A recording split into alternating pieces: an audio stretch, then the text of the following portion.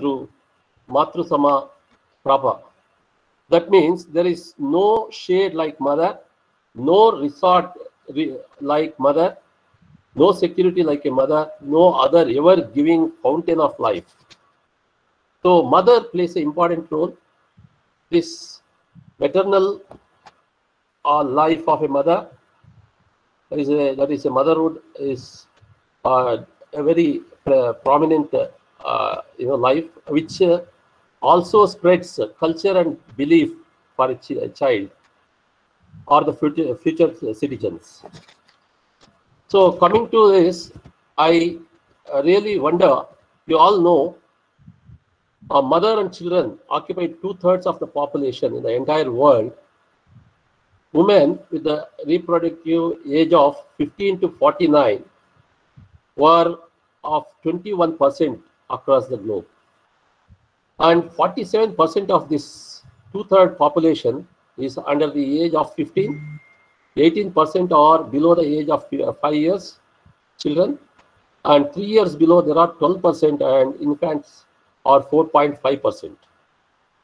So 40% of adverse outcomes and pregnancy complications, illness, or parental disabilities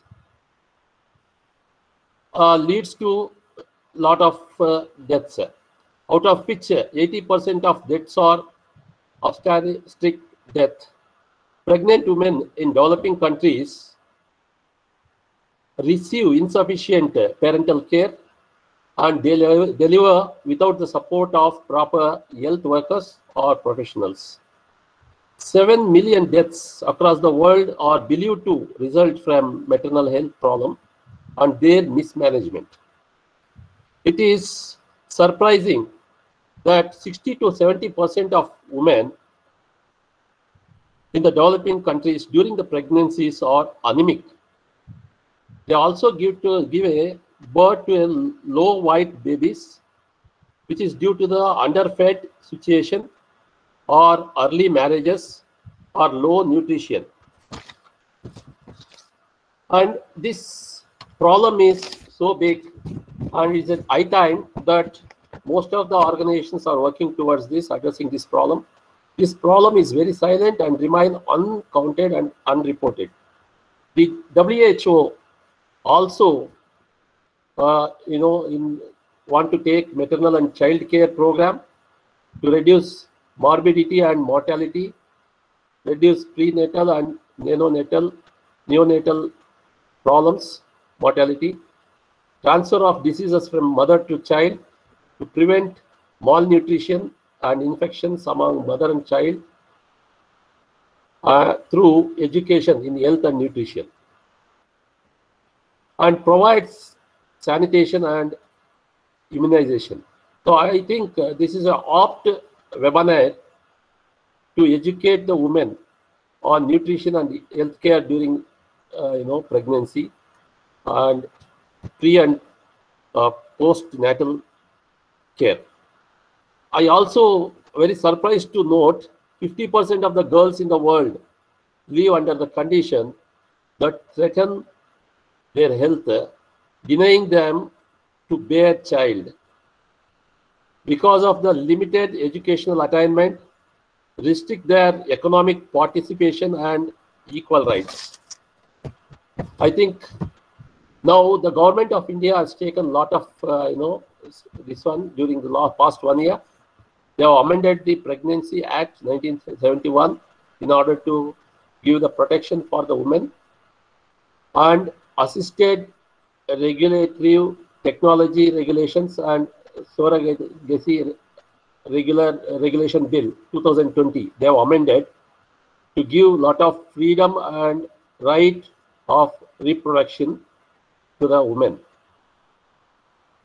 Poshan Abhiyan, every quarter they are spending 425 crore to address anemia, and ASHA workers will be visiting 5 times in the postnatal period of up to 15 months.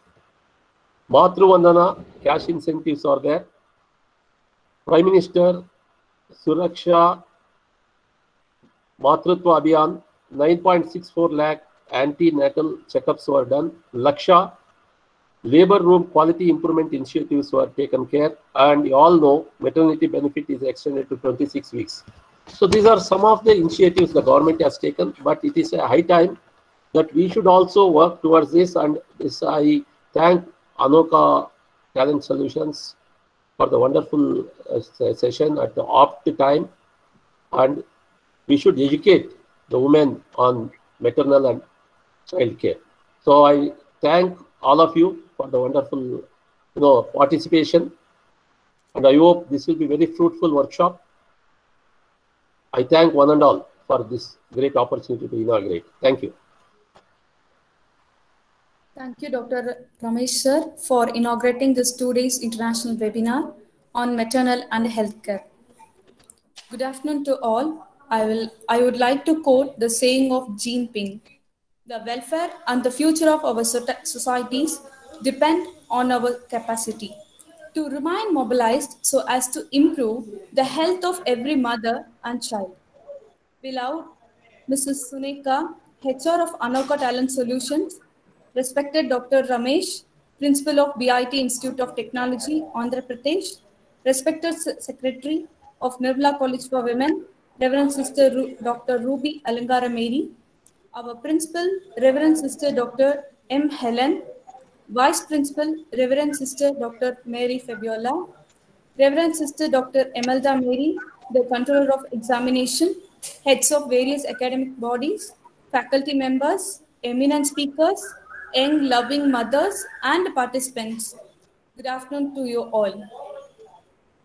On behalf of Mr. Anil Kumar, Coordinator, Department of Placement Cell, and myself, Mrs. Meenakshi, Assistant Professor, Department of Economics, Nirmala College for Women, feel happy to welcome each and every one of you for this 2 days international webinar on maternal and childcare.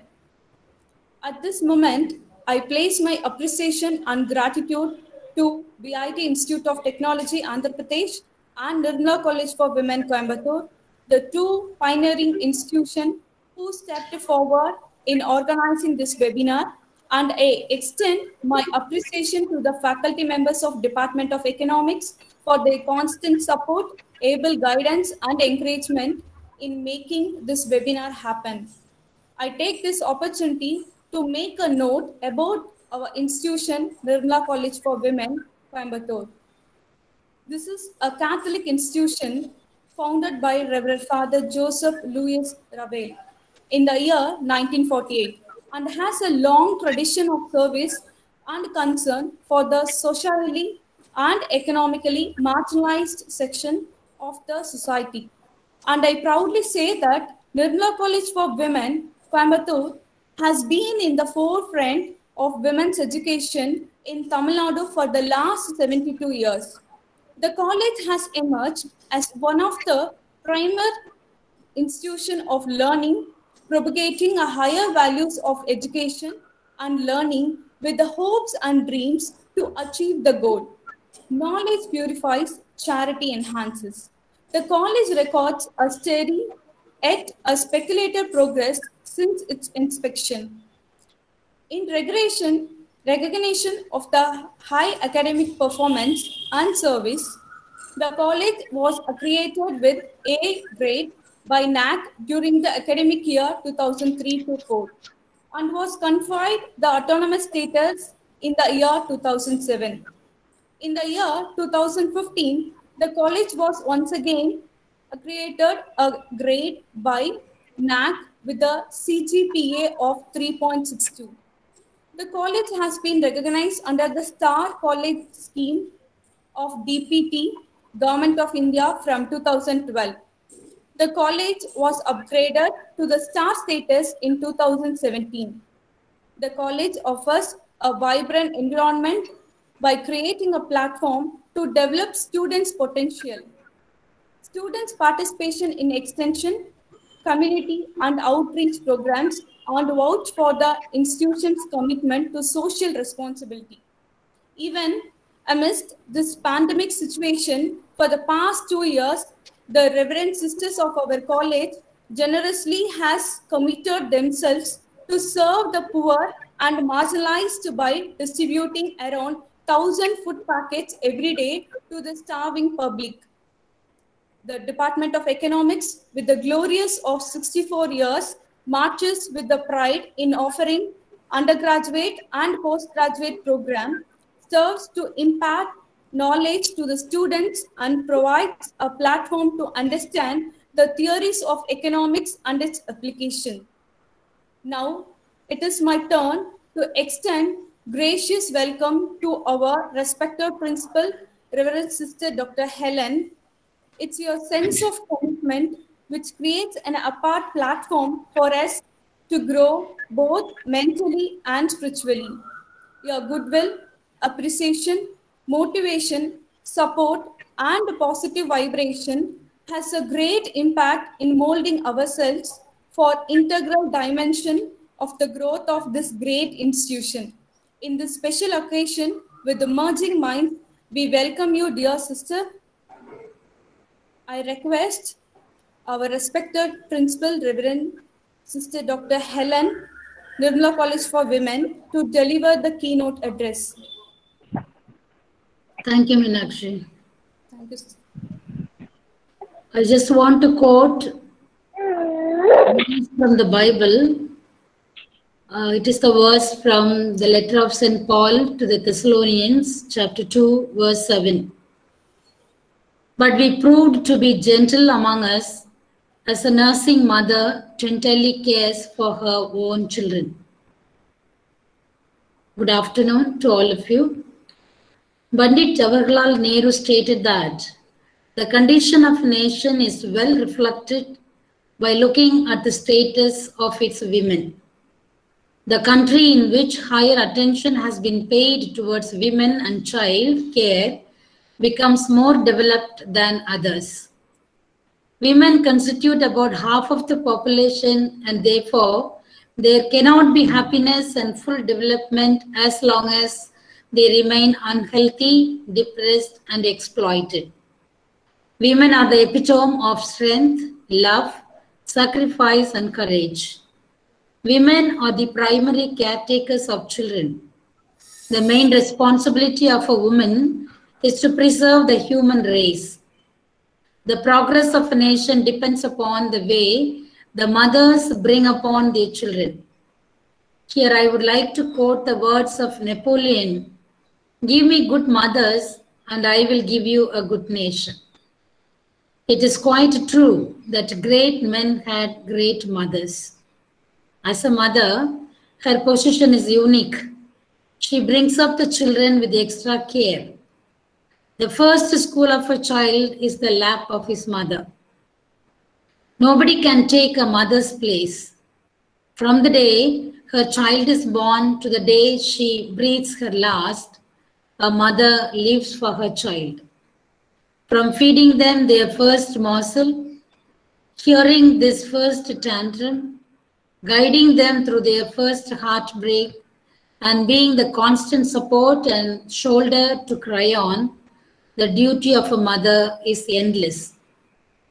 Children are regarded as the advancement of society. They play a big role in the development of the society because they are the future.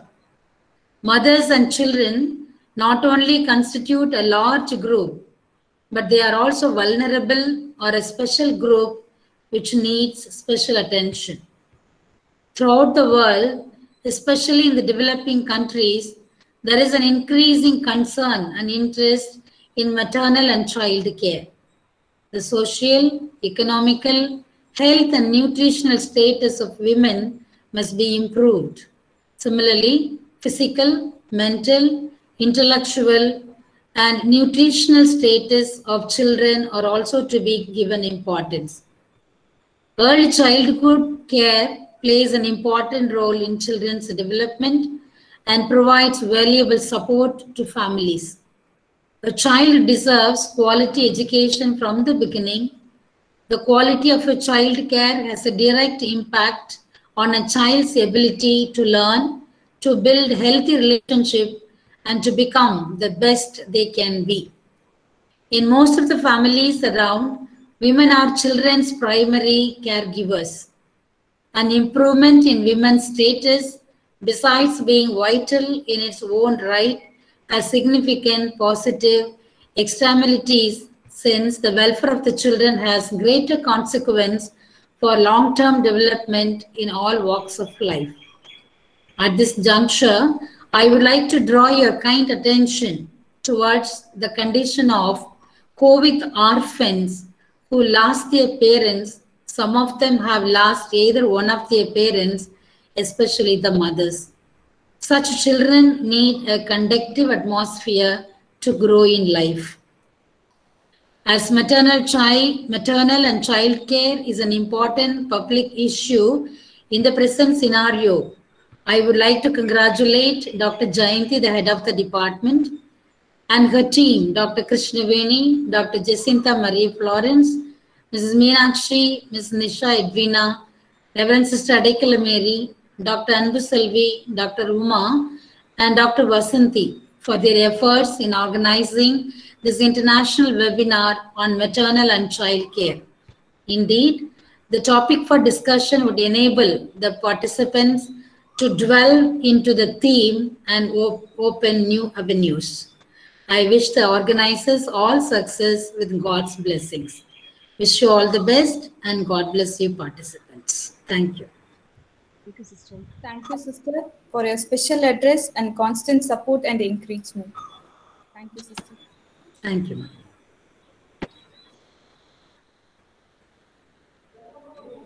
The crew is vital, but the captain steers.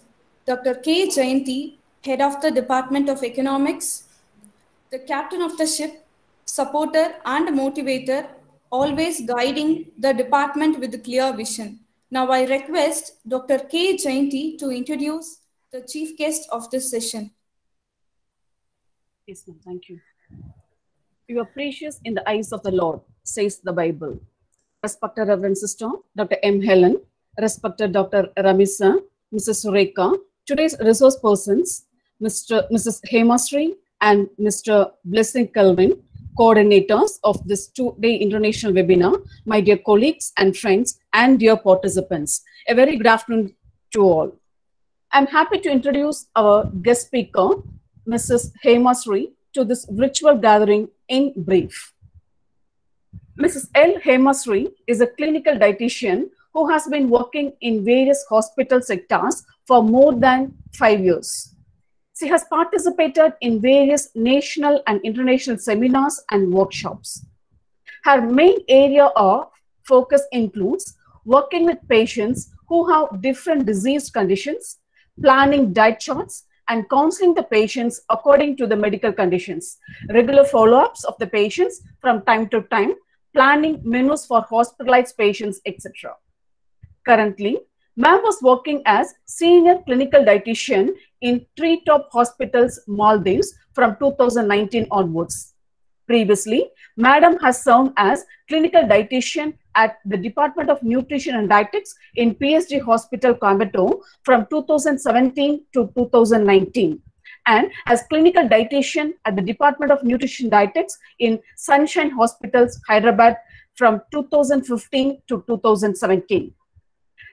Madam Hemasri did her Master of Science in Clinical Nutrition and Dietetics at PSG College of Arts and Science, Coimbatore, Bachelor of Science in Clinical Nutrition and Dietetics at Kasturiba Gandhi Degree and PG College for Women, Hyderabad. To her credentials, Ma'am has completed many certified courses like course on Psychology of Everyday, Nutrition Support in Renal Diseases, Nutri-Expert Dietitian's Digital Masterclass, certificate course in sports nutrition, nutrition education program on mother health and nutrition, a course on nutrition expert network, nutrition support delivery, identifying and managing feeding tubes, and so on. Madam was active member in Indian Dietetics Association Telangana Chapter India, and also in the Indian Association for Parental and Eternal Nutrition, and also in Renal Nutrition India, a core group of Indian Association of Parental and Eternal Nutrition. We are so happy to have you, ma'am, for this virtual international webinar on maternal and child care. And we are very eager to hear you, ma'am. Over to Hemasri, ma'am. Ma'am, now the session is yours, ma'am. Thank you, Mrs. Jayanti ma'am, for the kind introduction. Good afternoon, all. I'm very much happy to be associated with Anok Talent Solutions, who has been collaborated with the Nirmala College for Women and BIT Institute of Technology. I thank you, Mr. Anil Kumar, who's been my friend, for believing me in confidence and giving me this session to conduct. So without any further go, I'll start presenting my slides.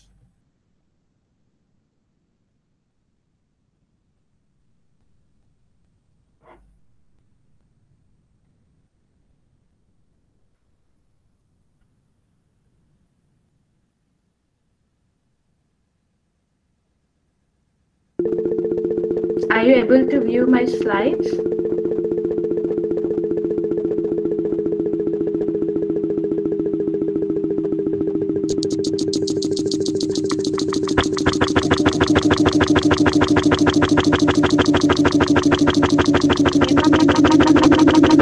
Can anyone tell me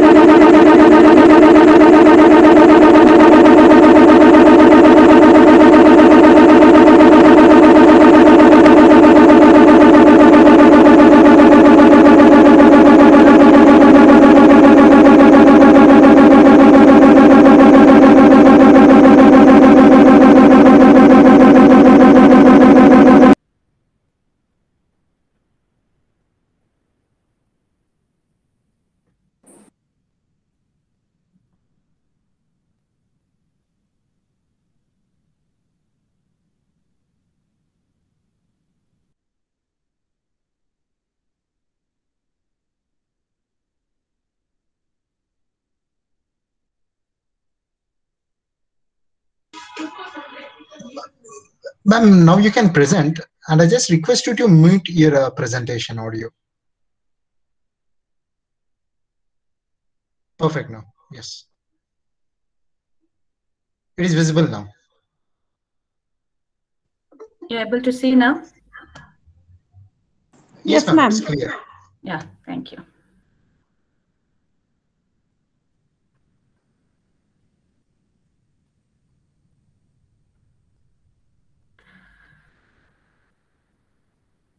Yeah, so today I'll be talking on impact of nutrition on maternal health. So these are the topics which I'm going to be covering today. So the importance of nutrition during pregnancy and nutritional needs which are required during the pregnancy, and mainly the micro and the macronutrients which are essential during the pregnant time, and nutritional needs during lactation, and importance of exercise, and importance of colostrum, and micro and macronutrients during lactation, and food safety. So coming to the introduction. So nutrition requirements, as you know, during the pregnancy time increases tremendously because energy requirements and all the micro and macronutrients are on the higher side. And lactation, as the expectant or the nursing mother, not only has to nourish herself, but also the growing fetus and the infant who is being breastfed. So this is how a pregnancy plate will look, but this I'll explain you at the end of the session. And coming to the introduction of pregnancy. Pregnancy is a period of great physiological stress for women. So as she's having a nurturing fetus growing inside her body, so there are so many changes which occurs in the mother's body, which will influence all the nutrient requirements for the mother and the efficacy, so that the body uses as much as possible nutrients which is being taken orally. So these are the factors which mainly affects during the pregnancy. First is the basal metabolic rate, and next comes the gastrointestinal changes, and next comes the changes in the body fluid. I'm sorry to interrupt. I think PPT is not on flow. Okay. Yeah, perfect. Now it can be seen. But it's not in the full screen. Are you able to see full screen? This is fine? No, yeah, this is fine. Okay, fine. Ask her to put to the PPT mode. Sometimes it is coming error, sir. That is the reason we are on this now. Next to the sound, no? You can ask Yes, her sir. the slide mode. Slide mode. Is this okay? Yeah. Okay, yeah. And when coming to the basal metabolic rate is basically like how much calories is required for each and every individual. There is certain set of calories depending upon their ideal body weight. But in the pregnancy time, for the fetal growth and the development, the basal metabolic rate increases by 5% during the first trimester, because there is minimal growth of the fetus in the first 3 months. But when it comes to the second and the third trimester, it increases into the double, triple amounts, which is mostly 12%. So basically, this increases the total energy requirement on daily basis. Next comes the gastrointestinal changes.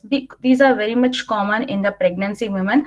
So the main changes will include nausea, constipation, and vomiting. These are the classic signs of every pregnant woman.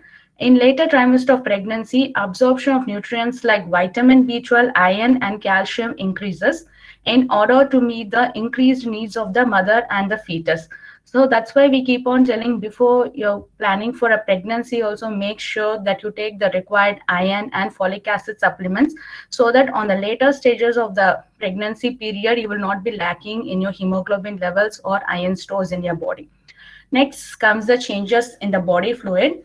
The mother's blood volume also increases, as it has to carry more appropriate nutrients to the fetus and metabolic waste away from the fetus. So with increase in the blood volume, the concentration of the plasma proteins, hemoglobin, and the other blood constituents is lower. So increase in water intake and the fluid intake should also be on the higher side. Next, weight gain during the pregnancy. This again depends upon the body mass index. So we have categorized into underweight, normal, overweight, and obese. So the women who are underweight, who are less than 18.5 kg per meter square, their weight gain can be up to 12.5 to 18 kgs. For a woman who are having normal BMI from 18.5 to 24.9, they can gain weight up to 11.5 to 16 kgs. Those who are overweight, so from 25 to 29 kg per meter square, they can gain weight up to 7 to 11.5 kgs. And those who are obese, those who are having BMI more than 30 kg per meter square, so they can gain up to 5 to 9 kgs. Next, why good nutrition is important during the pregnancy?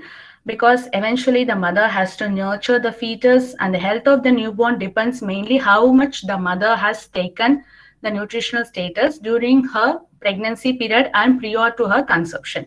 So a well-nourished woman prior to consumption enters pregnancy with reserve of several nutrients that meets the needs of the growing fetus without affecting her own health. So and also suffers fewer complications during pregnancy, and there are few chances of premature birth. So if a pregnant woman is fed well, so the complications will be lowered and the premature births will also be lowered, and eventually she will give birth to a healthy child. Maternal diet during pregnancy has a direct influence on the fetal growth and the size of the fetus and the health of the newborn. So poor diet during pregnancy mostly affects the mother's health, and the malnourished mothers provides nutrients to the fetus at the expense of her own tissues. So if a mother is being malnourished, if a BMI is less than 18.5 kg per meter square, so eventually all the nutrients will be drawn from her side, and it will be all the tissues will also be wasted, and all those will be going only to the baby but not for the mother. So the poor nutrition during pregnancy increases the risks of complications such as prolonged labor, because we have heard women who have been in labor for more than 24 to 48 hours. So this might be the cause of poor nutrition which has happened during the pregnancy phase 2. So inadequate diet during pregnancy affects the health of the baby during early infancy. So during early stages of infant life where the nutrition has been low, it will affect the health of the baby directly.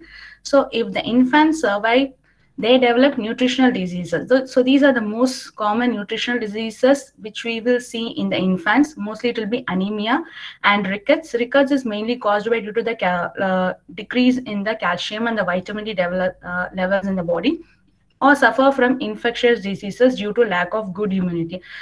You would have seen babies who catch a common cold and flu easily. Like it will be lasting for weeks and for months. Like in a month, they'll be getting like 2 or 3 times.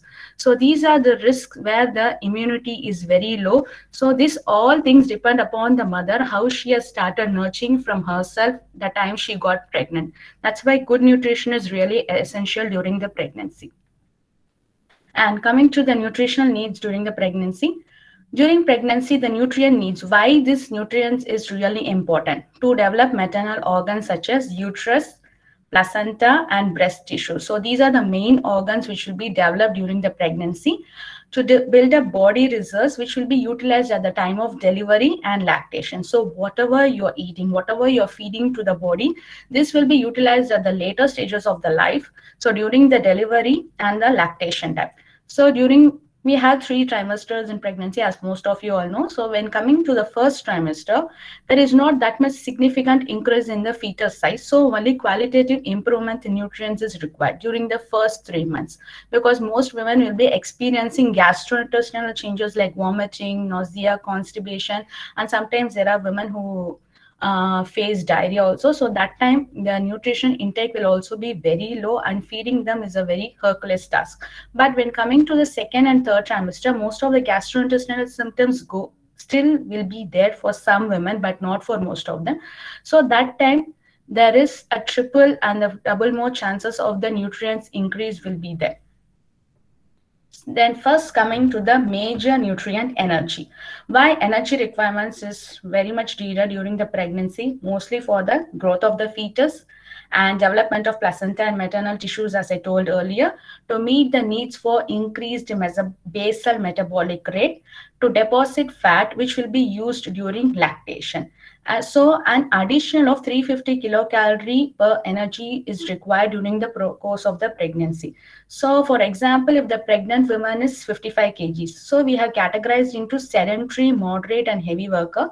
Sedentary workers are who does mostly the job which they have is sitting most of the time, most of the prolonged period of time they'll be sitting. So for them, if it's going to be 1,900 calories which is required on daily basis, additional 350 we can give them.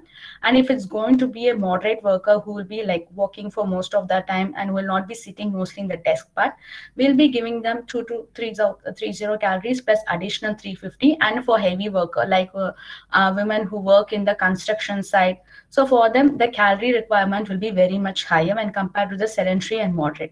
So their energy requirements will be 2,850 additional to 350. These requirements are calculated based on the body weight for 55 kgs, but it again differs from the body weight of the pregnant woman from person to person. This is just an example I have given here. And next, coming to the protein and the fat requirement during the pregnancy. And these are the next most major requirement during the pregnancy. So protein requirement during the pregnancy, during the first trimester, there is a normal requirement for the protein. So if the pregnant woman is 55 kgs, maybe 55 grams of protein is okay. But when it comes to the second and the third trimester, there is an additional increase in the protein. So it will be 9.5 grams for the second trimester, plus 22 grams extra for the third trimester. So these are an additional. That's why I've added a plus to it. So when compared to the normal requirement, this will be your topping of the nutrients. So during pregnancy, additional protein is eventually required, mostly for the growth of the fetus, development of the placenta, enlargement of the maternal tissues, and increased maternal blood volume, and mostly for the amniotic fluid formation. And protein reserves prepares the mother for labor, delivery, and lactation, which will be used during the later stages of life. So when coming to what are the protein-rich foods, these are the things we need to mainly concentrate. So those will include milk and milk products, eggs, fish, lean meat, cereals and pulses, and soya. And next, coming to the fat. So fat, we are mainly concentrating on the good sources of fat, which is mainly coming from the omega-3 fatty acid, which is required during the pregnancy. That is required for 300 milligrams per day. So the omega-3 fatty acids like DHA, docosahexaenic acid. Supplementation during pregnancy is essential for brain development and prevents preterm births. It is required for fetal visual development also, and it also reduces the incidence of heart disease and any heart disease related deaths to infants.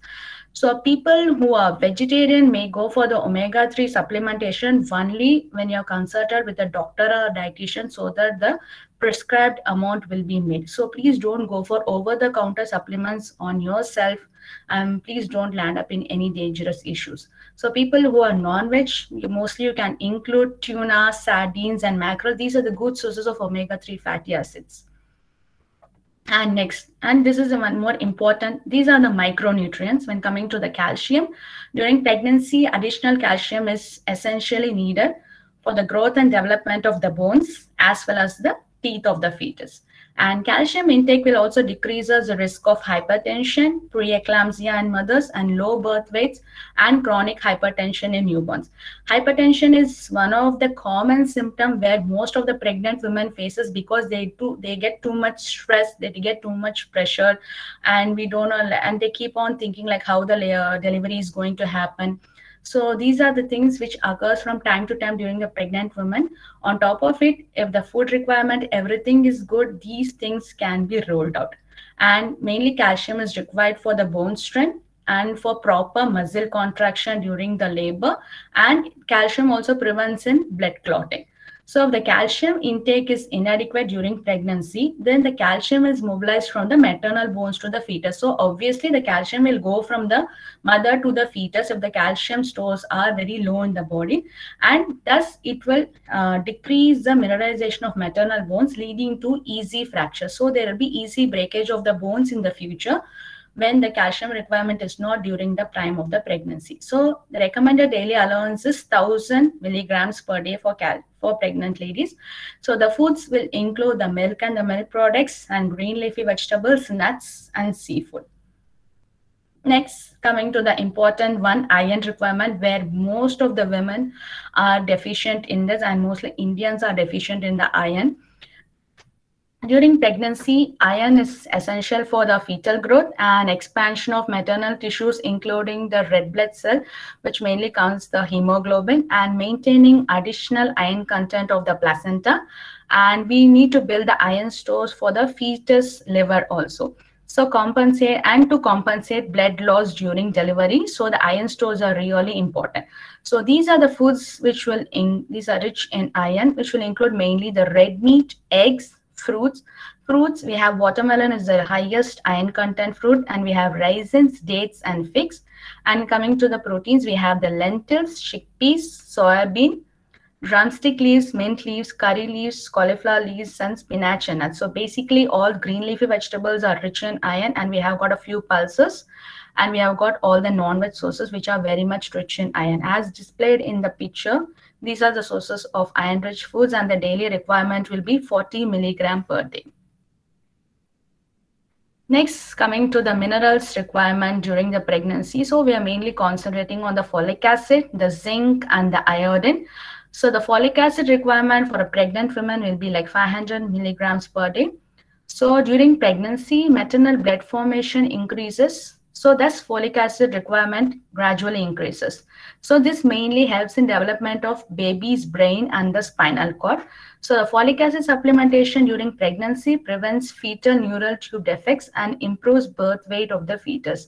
So as I told earlier, when you're planning for a pregnancy, it will be good from a pregnant lady to start on the folic acid supplementation before conceiving, and during the pregnancy time also you can continue with the folic acid supplementation. So these are the foods which will mainly include in folic acid are green leafy vegetables, cabbage, eggs, tomatoes, cooked, and the dried beans. And next, when coming to the zinc, the recommended dietary allowance is 50 milligrams per day. So this is mainly required for the synthesis of the nucleic acids, where the DNA and the RNA, as it has an important role in reproduction. So the zinc deficiency during pregnancy can cause poor pregnancy outcomes and abnormal deliveries, including congenital malformations. So zinc is also a very much important mineral. And these are the foods which mainly include seafood and nuts. So the nuts includes almonds, pistachios, walnuts, and cashew nuts. Next, coming to the iodine, which is nothing but salt. That's the recommended allowance is 250 milligrams per day. So the lack of iodine also causes stillbirth, birth defects, and decreased fetal brain development. So the foods like iodized salt, milk, cheese, eggs, fish, and yogurt has got required iodine in it. So when you don't find the foods which is not available, so adding a little amount of extra salt is also fine. Please keep checking your BP levels and your sodium levels from time to time so that you will not be deficient in the iodine in the body. And when coming to the vitamins requirement during the pregnancy, these are the vitamins we are going to focus: vitamin A, D, K, B12, C, and vitamin B6 and other vitamin B. So vitamin A, the recommended allowances is 900 milligrams per day, otherwise called as retinol. So this is mainly required to protect the fetus from any immune system problems. So vitamin A mainly protects us from blindness, infections, and death. Mostly the foods which covers are mangoes, carrots, bell peppers, otherwise called as capsicum, or sweet potato. And vitamin D is very, very essential, and 90% of the Indians are very much deficient in vitamin D, where a recent study says. So it is required for formation of fetal bones. So this mainly includes the milk, seafood, fish, eggs, mushrooms, and cheese. So additional exposure to sunlight is required on daily basis. So please, it's not only for the pregnant ladies, but also for the normal individuals, please get exposed to the sun. So the timing which mainly include is like morning 10 to afternoon 2. Earlier, it used to be the early morning sunlight, but now the studies have changed. So please wear a light clothing or stand in a balcony, or like if you want, you can go and get the enough sunlight during the 10 and 15 minutes in a day. And next, when coming to the vitamin K, it is mainly required for the normal coagulation of blood and prevents newborn infants hemorrhages, so that there will not be any blood clots or any blood loss will not be there. So the vitamin K foods will include mainly the green leafy vegetables, the cabbage, cauliflower, broccoli, beans, green peas, and soya bean. And next, coming to the vitamin B12, their requirement is 2.4 milligram per day. This is mainly helpful for in brain and nervous system development of the fetus. Vitamin B12 is not directly seen in the foods. We have to just fortify. So fortifying it, we have to just add these vitamin B12 to the foods. So we can mostly see in the fortified breakfast cereals, eggs, milk, and milk products. So whenever you're going to buy a product from the markets, make sure that you read the nutrition label and ingredients so that you will know if it's going to be a fortified food product, whether we have the vitamin B12 in there, then you can go and buy it. Next, coming to the vitamin C, it increases iron absorption and also helps in the fetal growth. Deficiency in vitamin C increases the chances of preterm delivery. So vitamin C foods includes oranges, lemon, kiwi, guava, tomatoes, capsicum, and broccoli. So whenever you're going to have an iron-rich food, make sure that you have vitamin C foods along with it. For example, if you're going for 5 almonds or 5 cashew nuts, make sure that you have like 1 glass of lemon juice. So in this way, the vitamin C requirement and iron absorption will also be met. Next, coming to the vitamin B6, the recommended allowance is 2.3 milligram per day. This is required for the normal fetal development and positive pregnancy outcomes, so that you'll not be having any issues during the labor.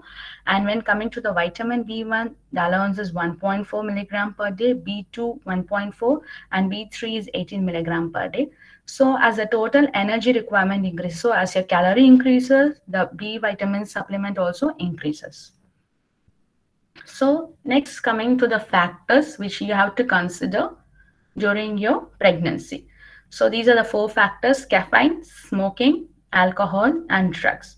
So coffee should be avoided during pregnancy, as it can cross the placenta and enter fetal circulation and increases the risk of miscarriages, premature deliveries, and small for date infant, that is premature births.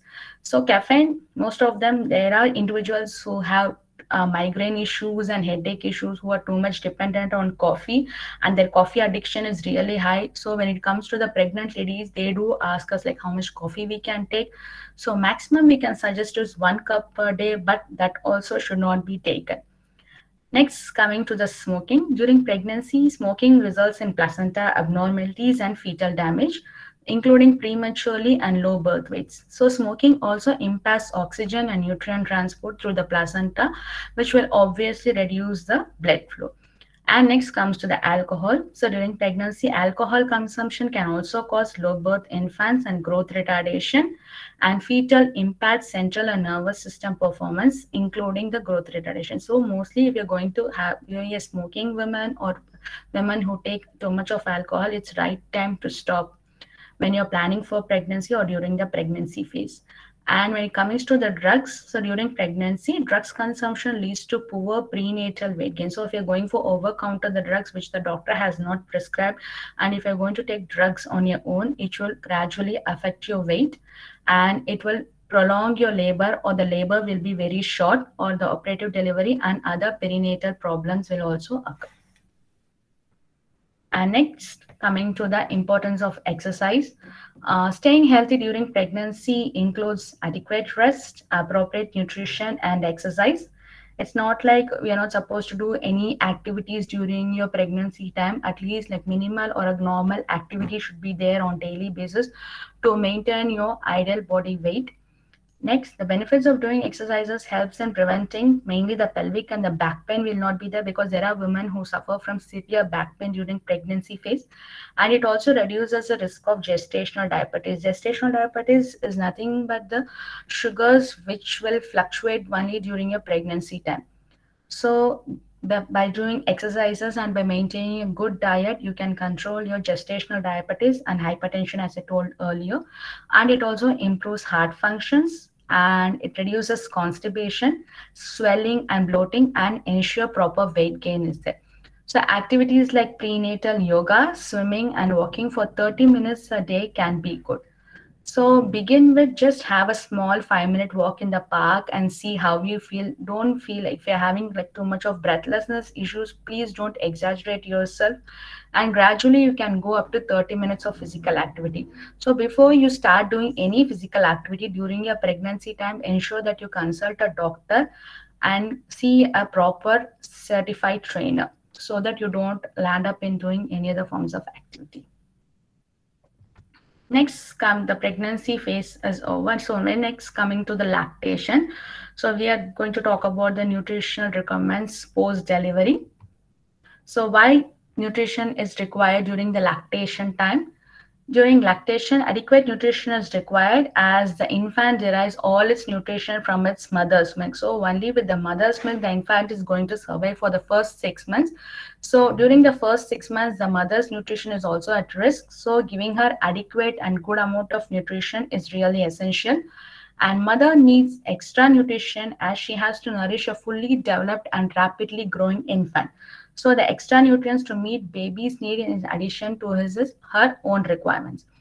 Any inadequacy in mother's diet will influence both the quality and the quantity of the mother's milk secreted. So if there is going to be a deficient in the diet, there will not be proper milk secretion, and the baby's diet is also at risk. So if the mother's diet is inadequate, then she will have to draw her own body reserves to meet the needs of lactation at the cost of her own health. So as I told you earlier, if there's going to be a deficient, whatever the nutrients has been stored in the body previously, it will be drawn during the lactation period. And if everything goes out, her health will be at own risk. Nutrient deficiency can lead to lower levels of nutrients in the mother's milk also.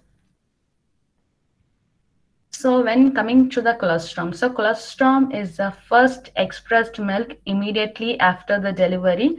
This is considered to be the superfood for the newborn. Why it is considered, we'll have a look at it. So within minutes of the birth of the baby, breastfeeding should be given. Breastfeeding should be given and should be given on demand. The first food the breasts make is the colostrum, a sticky yellow fluid that contains everything your baby needs to transition to life outside your body. So this helps your baby build a strong immune system as it contains antibodies and white blood cells, and it also creates a tough coating on your baby's stomach and intestine to keep germs from causing illness, and it acts as a laxative to help your baby pass meconium, that is the first poop your baby passes, and it also helps to prevent jaundice and get rid of harmful waste products, and gives your baby's brain, eyes and heart the right blend of nutrients to grow. And the colostrum contain high levels of proteins, salts, fats, and vitamins for complete nutrition. Complete nutrition that your baby's stomach can easily digest, and it's a perfect food for your newborn and will prevent the low blood sugar in newborns, because there are many babies born with high blood sugar which is very less. So when by giving colostrum, these are the things you should keep it in mind. So this is the image of colostrum, how it will look, and the breast milk. So the colostrum is the first thick liquid which will be secreted for the first 3 days after the labor, and afterwards comes the normal breast milk. Next, coming to the nutritional requirement during lactation. So again, we are going to concentrate on the major requirements like the energy and the protein. The lactating mothers needs additional energy for production of milk. So during the pregnancy, approximately 600 to 850 ml of milk is secreted daily. So the energy content of the mother's milk and efficacy of conversion of food energy into milk energy determines the energy requirement of a lactating woman. So how much the mother intake is, that much the breast milk will be expressed. So the mother intake is low, the breast milk express will also be very low. During the first 6 months of lactation, apart from the daily energy requirement, she will be requiring an addition of 600 kilocalorie per day. And during the 6 to 12 months of lactation, an additional of 520 kilocalorie per day is required. Why it is higher in the first 6 months is the baby will be having only the breast milk, and when coming to the 6 to 12 months of lactation, the baby will start having the weaning foods. So the weaning foods are what are the foods we are going to start initially after the 6 months. So the energy demands gradually lowers. Then coming to the protein requirement. So during lactation, protein needs also increases as the mother's milk contain only 1.1 gram of protein per 100 ml. So for proper milk production, adequate amounts of good quality protein or good quality protein should be included in the mother's diet. Again, for the first 6 months, an additional of 16 gram of protein per day, and for the 6 to 12 months, it's going to be 13.2 gram of protein per day. As I told you, what are the protein-rich foods in the earlier slides? You can try following that after your labor also. Next, come to the calcium. Calcium needs increases by 200. When it was during the pregnancy time, it was 1000, but after the labor, it is going to be 1200 milligrams per day. Mainly, additional calcium is required for the breast milk secretion, and it was also essential to enable the retention of calcium in the breast milk. So, adequate dietary calcium intake during lactation meets the mother's calcium needs and extra calcium requirement for breast milk production. That's why the additional calcium is required for a mother. Next, coming to the iron, the daily storage is 23 milligrams per day. The daily recommended is 23 milligrams per day. So the iron requirement during lactation is the addition for the mother and is required to make up the iron secreted in the breast milk. So most of the lactating women have lactation amenorrhea. Lactation amenorrhea is nothing but where the women will not be bleeding and she will be only breastfeeding. So during that time, the iron can be saved, like 1 milligram of iron per day can be saved, which would be otherwise lost in the menstrual break. So the requirement of iron is the same as a non-pregnant woman after she has delivered the baby also. Next, coming to the diet and the feeding patterns.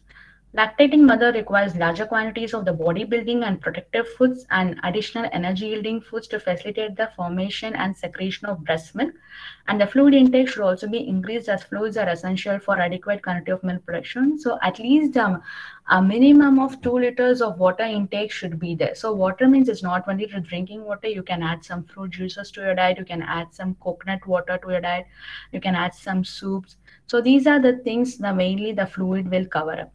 And no food should be restricted except highly spicy and strongly flavored foods. Why we are asking is to restrict? Because this will have a direct influence on the breast milk. And if the baby is being fed, it will be very repulsive for the baby and the baby's digestive system can't accept it. That's why we are asking the mothers to follow as not to have a strong, spicy and oily foods during the first 6 months. Next, nutrient needs of lactating mothers are also greatly enhanced during lactation. Hence, she should have snacks in between the meals. So if you're going to have 3 major meals like breakfast, lunch, and dinner, in between you can have like 3 minor meals also. In the minor meals, maybe you can try including some fruits, some nuts in your diet, or else you can try having some boiled chickpeas. Those things you can try including in the diet. It's not necessary that it's mandatory to have snacks, but whenever you feel hungry, it is okay to have snacks during that time. But these will be very much required for the body as you're breastfeeding the baby and the demands are also high. So when next coming to the food safety, this is very, very much important now as every one of us is facing COVID issues. So always practice good food hygiene. So when buying food, please ensure that you check the expiry dates on food.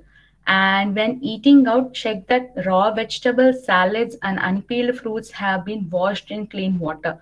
So we can't go and check every restaurant or eat out like whether they are washing the vegetable or the salads or the fruits are clean or not. So it's best if you wash vegetables and fruits from the market and you please try cooking and eating at home, and avoid foods if you're not sure about their safety or cleanliness. For example, avoid whipped ice cream or ready to eat salads. So ready to eat salads, why we ask them to avoid is we don't know how it's been handled and whether the individual who has handled has got clean hands or not. So it's better you avoid all those foods when you're eating outside.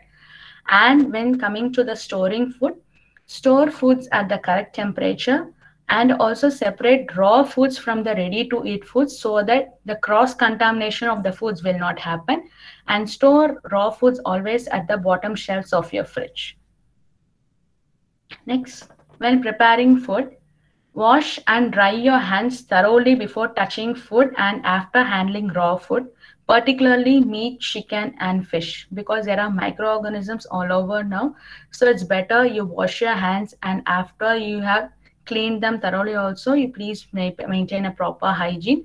Wash raw fruit and vegetables in a clean water before eating. It's advisable to wash the fruits, vegetables in warm water and check expiry dates on food. So whenever you're going to whenever you're going to prepare a food, make sure that you check the expiry dates, because there will be so many items stored in our household that we'll even forget to check the expiry dates and we just cook and eat them, and the after effects will be worse. And heat ready meals according to the instructions on the packaging until they are steaming hot through. So whenever you're going to go for a ready to eat food, please make sure that you read the adequate instruction and cook according to the instructions given in the wrapper. Cook all meat, chicken, and fish until it is well done. So if it's going to be a half cooked meat part, again there are going to be issues in your stomach. And never reheat food more than once. So if you're going to store oil for more than 2 or 3 days, it's better you don't use them. Don't use food which has been cooked for more than 24 hours. So please ensure whatever the foods which is being prepared in less than 24 hours to consume.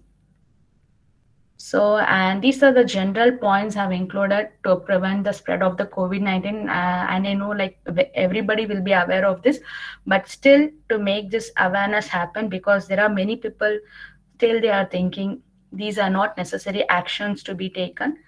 So these are the general points I'm just focusing on. Wash your hands frequently with soap and clean running water, at least for 30 seconds. And please make sure that you wash your hands with soaps or hand sanitizer. And ask your family members to wash your hands with soap and clean running water at least for 20 to 30 seconds. And wear a medical mask when available, or a cloth face covering when feeding or caring for your baby. And for the mothers who are breastfeeding and who has been tested with COVID positive, they still can breastfeed the baby by wearing a mask, by wearing a surgical mask or an N95 mask, and by taking proper precautionary measures so that your baby will not be affected with COVID positive.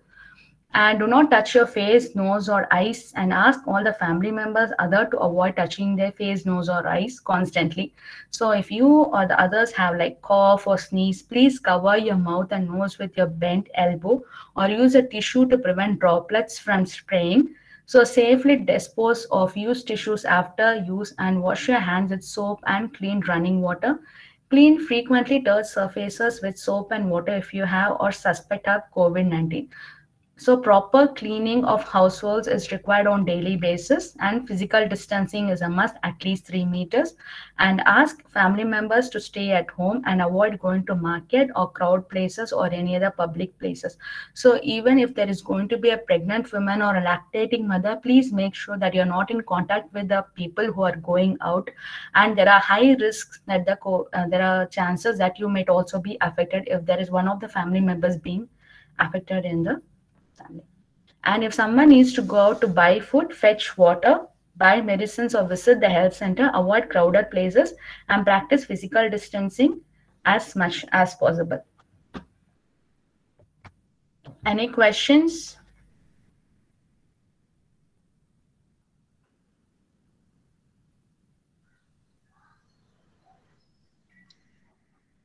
I thank Mrs. Hemasri for her stimulating speech. As ma'am have covered various nutrition requirements during pregnancy and lactation, she also gave a brief diet chart for young mothers. She also ended with food safety measures during this COVID. Once again, I thank you, ma'am, for your wonderful session. The forum is open for question and answer, if any. Dear participants, feel free. The forum is open for question and answer session.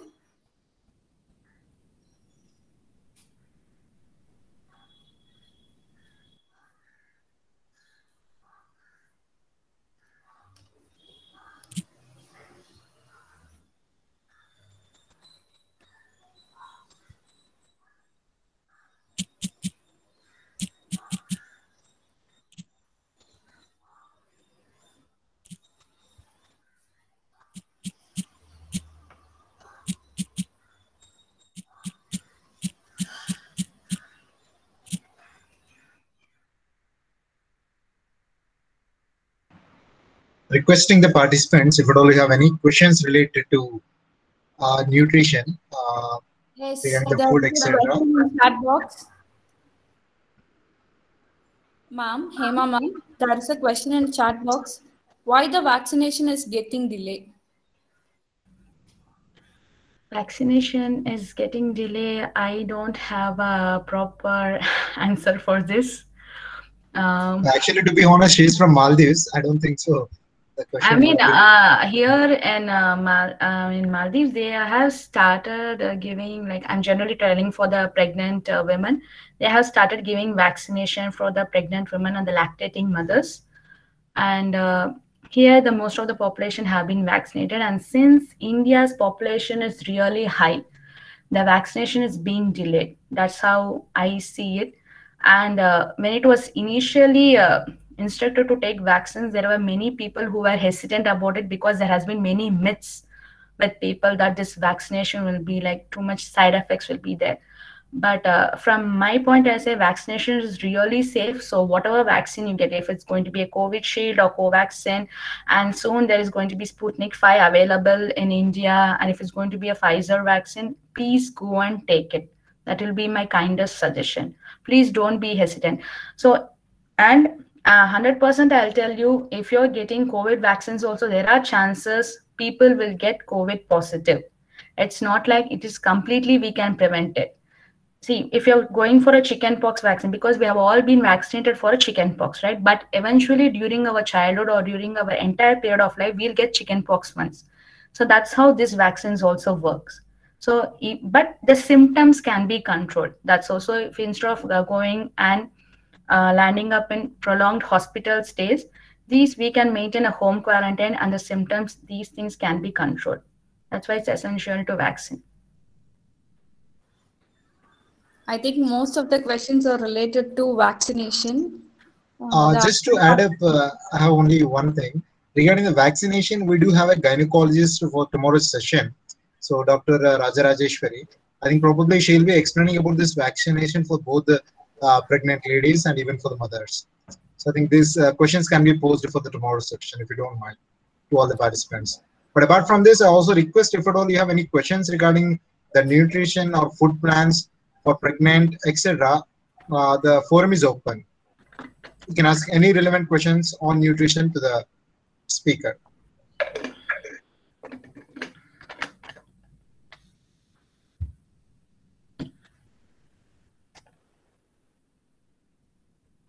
So there is a question for nutrition for kids by Mrs. Sindhu G. Nutrition for kids in the sense because nutrition for kids varies from age to age, because from 1 year, 2 year, 3 years, the demands keeps on increasing. So focusing just on nutrition for kids will not be that much ideal, and we need to take a separate PowerPoint for it.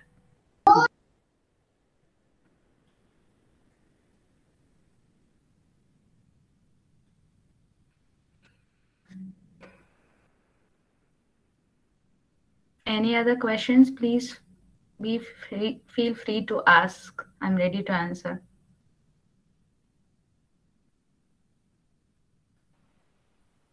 And also just to add up to all the participants, if at all you want a separate chat, diet chat, especially for the kids or even for the pregnant women, you also can contact the coordinators of the event. Probably they can tie up with Mrs. Hema Narayan or Mrs. Gayatri. So they can create a separate chat for you and they can help you out in this. So we'll figure out on this, because it purely depends, and probably based on the information and inputs which we received from Hema Narayan Gayatri. So like we do had a call recently about this. So based on the conversation between the participant, individual participant on the diet chat, they will prepare a separate chat and provide to you. That we can do it, because it depends on the age to age.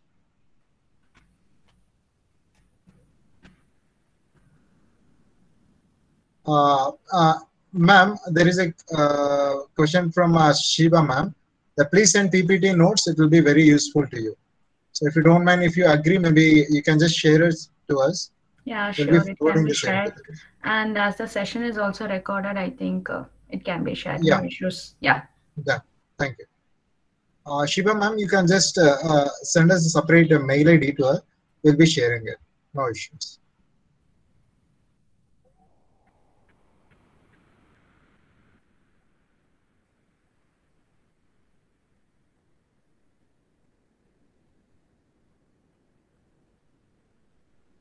And would you have a question from Uma Balachandran ji, like a diet chart for kids during this pandemic period? Ma'am, that's what, like as I said, we will have a separate call on this individually. So if you're okay, then the coordinator will tie up with Hema Narayan or Gayatri ma'am. So they'll work on, they can help you out on this.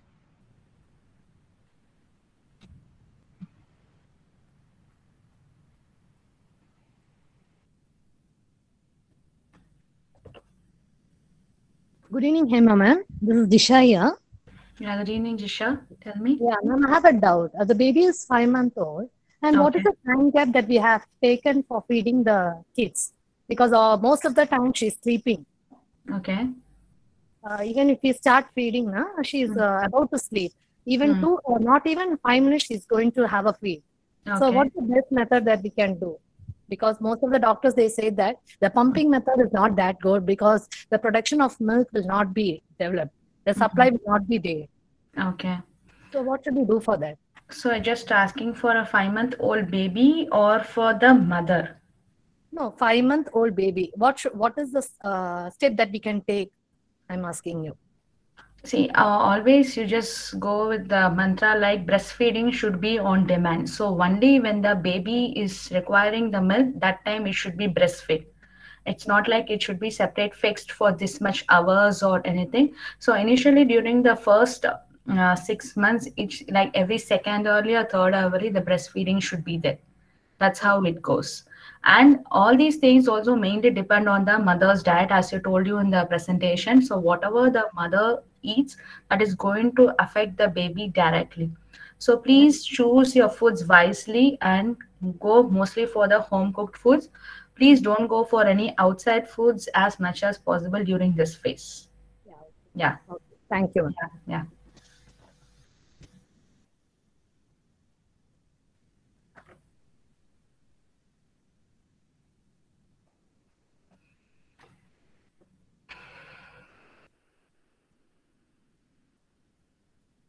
Any other questions?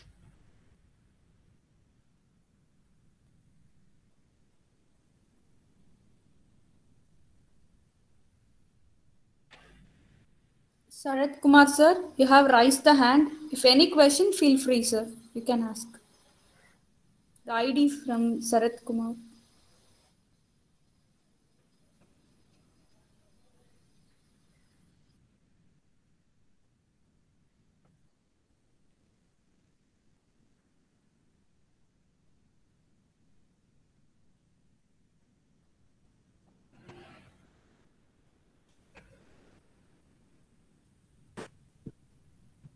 Good evening, ma'am. Yeah, good evening. Myself, Vinodini. Hi, Vinodini. I have baby. He is 7 months old. Yes, ma'am. Yes, he's 7 months old. Yeah, please go ahead. Yes. We started to give the food. Now he is taking semi-solid food. How many times we can give semi-solid food with breastfeeding? The semi-solid food should be increased gradually. It's not like to push or force your kid too much. And slowly, by the end of the 1 year, when your kid is going to reach 1 year, it's better you stop giving him breast milk. So till 1 year, you can give him breastfeeding. That is compulsory. Not to give her prolonged periods of ages, because when you're going to breastfeed their baby for till the age of 2 or 3, now the normal oral foods intake will go low. And the baby will be only dependent on your breast milk, and it's very hard for the baby to stop and as well as for you to stop. So it's better you gradually slow down the breast milk feeding from time to time and start introducing more of solid foods. Now he's 7 months, so by the time he reached 12 months, mostly it should be 90% it should be solids and 10% breast milk should be there. Okay. Yeah. Now, how many times we can give, ma'am? I'm giving breastfeeding 8 times, ma'am. With that, how many times I can give complement? Complementary feeds you can give up to like 3 to 4 times in a day. Okay. At night also we can give, ma'am. At night, mostly, if you are going to give breast milk, I think it's not advisable. But maybe by evening 5 or 6, you can give him a complementary feeding. Yeah. Okay. What are the food items we can give, ma'am? Food items mostly we'll be giving like mashed food items only we'll be giving. Okay, so if you're going, maybe like you can give some dal rice, or maybe you can soak. I'm generally telling the South Indian menu, so maybe you can soak some idli and a light sambar, which is not that much spicy. Those things you can give, and there are very much ready-to-eat cereals also available. Those things also you can try giving in the diet. Okay. And you can start giving like eggs also, you can start giving chicken, fish, these things also you can start giving the night, but not to add too much flavors because the baby can't accept it. Yes. So, and you can start giving him like fruit purees and fruit juices you can give him. And the vegetable food, like you can give him like carrot, because these are considered to be the finger foods. Like carrot you can. Juices also we can give, ma'am. Sorry? Juice items. Juice items should be homemade. It should not be bought from outside and given. So as much as it's made at home, it's very much good. But don't add too much of sugars in it, because fruits has natural sugar content in it. So it's better you avoid sugars. Yeah. Okay. Yeah. At evening, we can give apple puree. Yeah, you can give, no problem. You can give apple puree or banana puree. Those things are fine. Bye-bye. Vegetable also can give at evening, ma'am. Vegetables, yeah, no problem. These can also be given as like, these are finger foods. So these can be taken by the baby itself. So no problem, you can give. Yeah. Okay. Yeah. Thank you. Thank you so much. Yeah.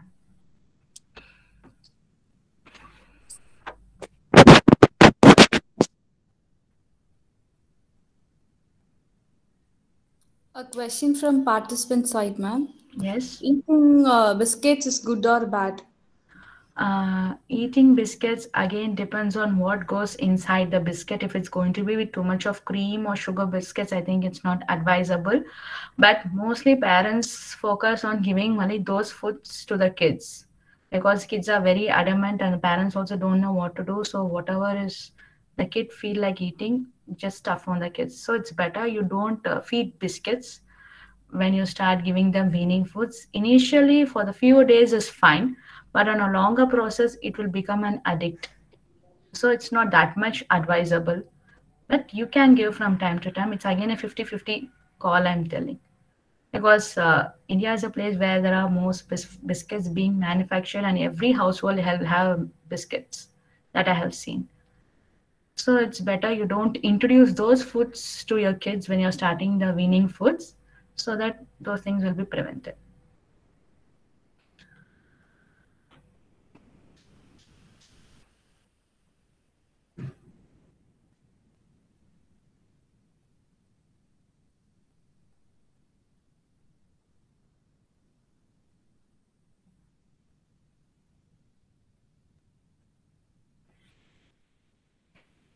Yeah, Meenakshi, I think you can close the session.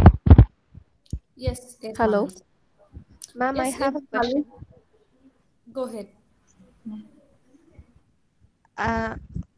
Actually, I love to have very spicy foods. I'm 6 months pregnant right now.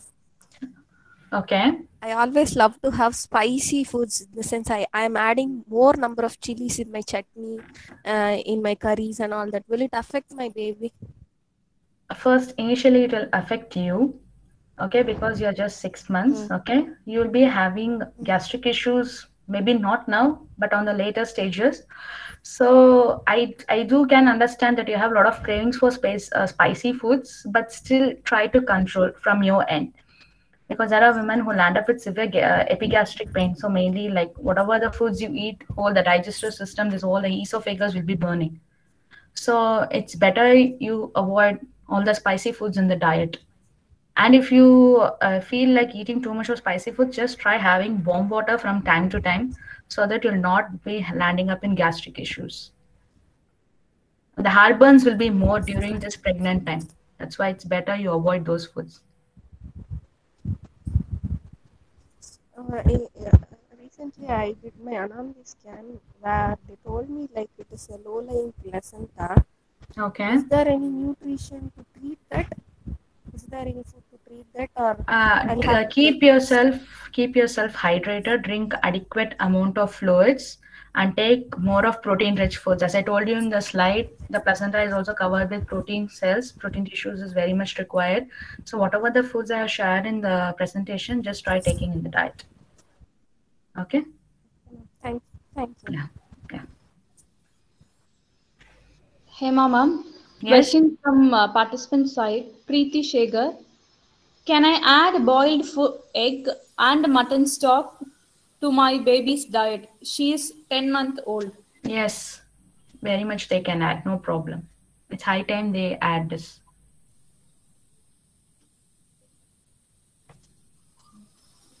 Sujana ma'am, for this question, tomorrow's doctor will answer this question, ma'am. We will note this question and we will proceed further.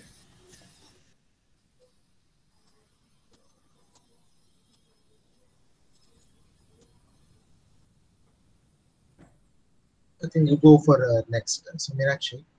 Yes, Anil.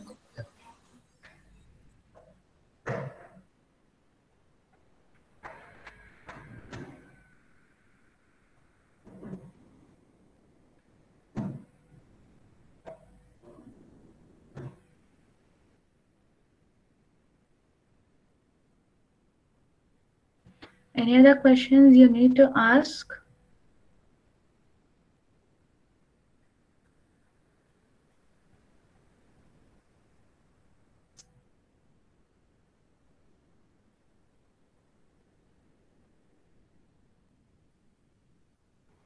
Hi Hema, this is Isha here. Hi Isha.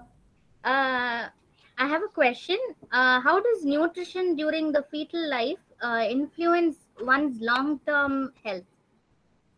How does nutrition during fetal life influence one's long-term health, right? Yeah. Okay, see, whatever the foods which you're going to take for the pregnancy period, it will affect the fetus when the fetus is being grown in the tummy, and after the delivery also. It again depends on the how much your birth weight of the fetus is being determined. So if it's going to be a lower birth weight, again the nutritional impact is very low from the mother's side. If the nutritional impact is being very much good and the mother is being fed during the pregnancy phase, I think the fetus will also be good. And on the longer run, all the organs which is being developed from the initial stages of life till the delivery time, it will be very much good, and there will not be any deformations like after the labor. And when the baby is being grown up from a newborn to the infancy to a toddler to a school going kid, everything really plays a major role. Like, say, for example, how they are reading, how they are focusing, how they are actively participating. So all these will determine on the longer run. So how they are able to grasp. So again, like each one will have like different talents. So everything. So nutrition is really necessary from the time the family is planning for pregnancy and after the delivery also. So it's a long-term goal. It's not just a short-term goal. So on the longer run, the mother will also be good, and again the baby will also be good. Yeah, I think I have answered your question correctly, Isha. Thank you so much, Hema. Yeah, thank you.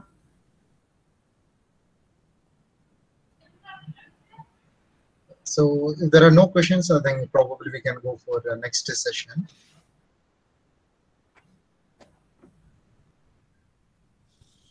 So I'd like to thank once again Hema Narayan for showing up for today's event. Thank you, Anil. Hi, Thank you so everyone. much. This is Deepti here. Yes, Deepti. Yeah, my nephew suggested about my baby's food. She's currently 8 months old. So I have introduced solid foods recently, but she's like taking only daily routine and she's not ready to accept any new foods, like new fruits or the food. I'm trying different foods every day, but every time like she just takes in 1 spoon and she'll vomit. So I'm not understanding at this point of time which food to be given and in which quantity. So can you please help me with this? So this time, so when the babies are not eating, when you're introducing new foods, the babies are not in a mood to accept as we adults accept.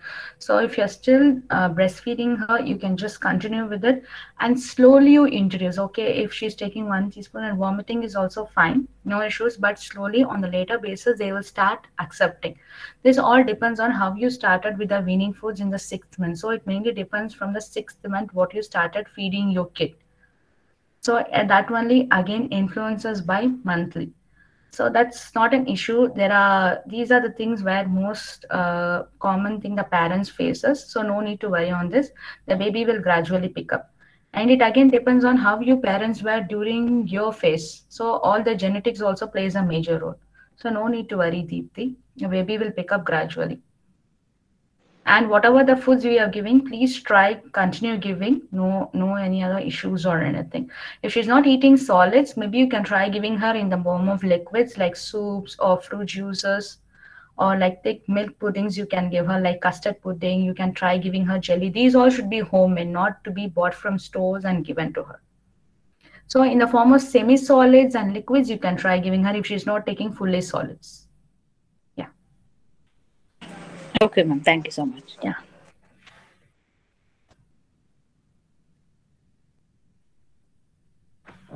I think I got a question in chat box. Shall we give water for a 4-month baby? No, it is not required. Only after 6 months we can start. So till 6 months, it should be exclusively breastfeeding. No any other liquids to be given.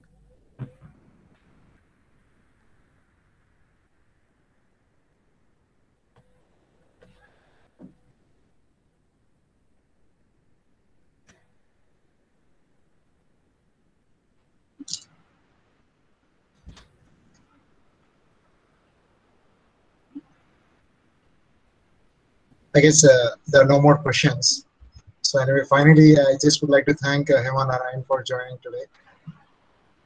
So probably, if at all any queries comes up from the participants, definitely we'll take up those questions personally, and I will let you know on this.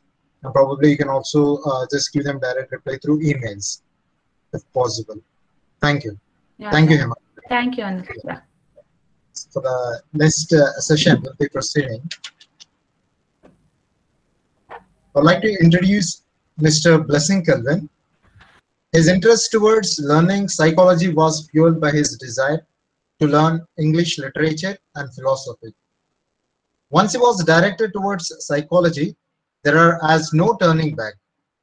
As a student, he learned how just listening to his friends and juniors helped them feel better and that was what started it all off.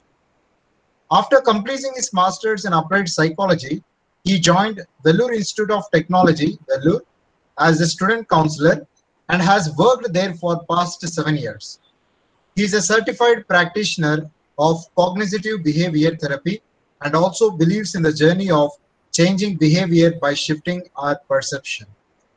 Over this period, he has successfully completed over 1,000 counseling sessions, which have impacted the lives of many students from different socio-economic backgrounds. His non-judgmental approach in counseling has enabled him to reach out to more students.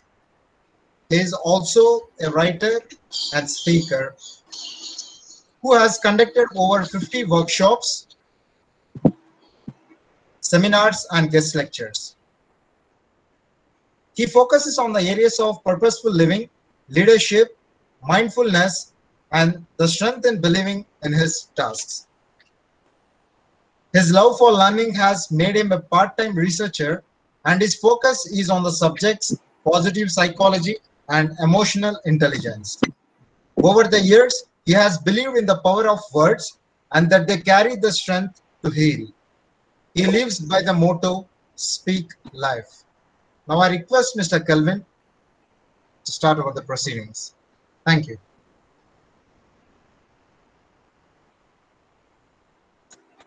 Thank you so much, Anil, for that wonderful introduction. Just to check, am I audible? Yes, yes, it is very much audible. Thank you. Thank you so much. So before we begin anything, I would like to take this time to give my heartfelt gratitude to the organizers of this wonderful forum. I would like to thank Aloka Talent Solutions. I would like to thank BIT Institute of Technology and also Nirmala College of Women for organizing an event that is one of the needs of the hours. So thank you so much for organizing, and also as our previous speaker, Mrs. Hema, was speaking, I realized one thing. One of the incidents that came to my mind was about 2 years back, just before all this COVID began, about 2 years back, we had a faculty celebration in our college. And so, you know, you have all these cultural festivals going on. And myself and one of my colleagues, we partnered to do a dance choreograph. And just as we were about to go and dance, the couple who danced before us had picked the same song that we were going to dance. And watching them dance, we realized we were nowhere good as them.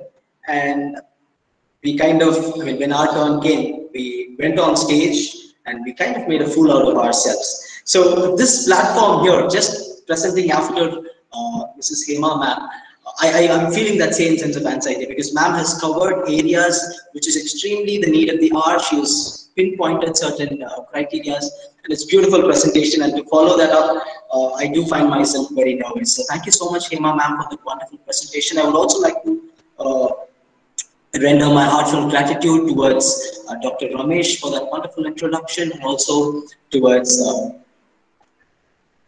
the organizers from Nirmala College. Thank you so much for this. So before we begin, before we move on, I want to, I mean, I do realize that I have about 1 hour time with me because it was said that the event will go on till 5:45, but I assure you that I will not take it that long. I will keep it as short as possible. So before we begin, I do realize the times that we are living in is uncertain.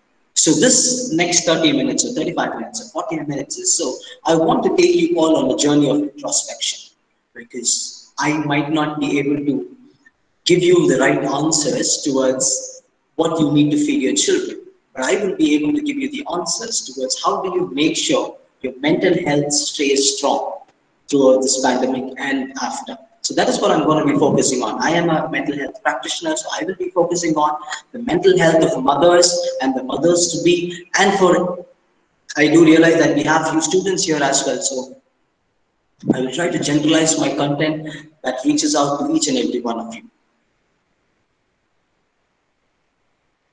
Why we need to focus on mental health? Why do we need to speak about mental health so importantly during these times is that I strongly believe that each and every single human being has the power, has the strength, has the capacity to fight through any crisis that he is going through or she is going through.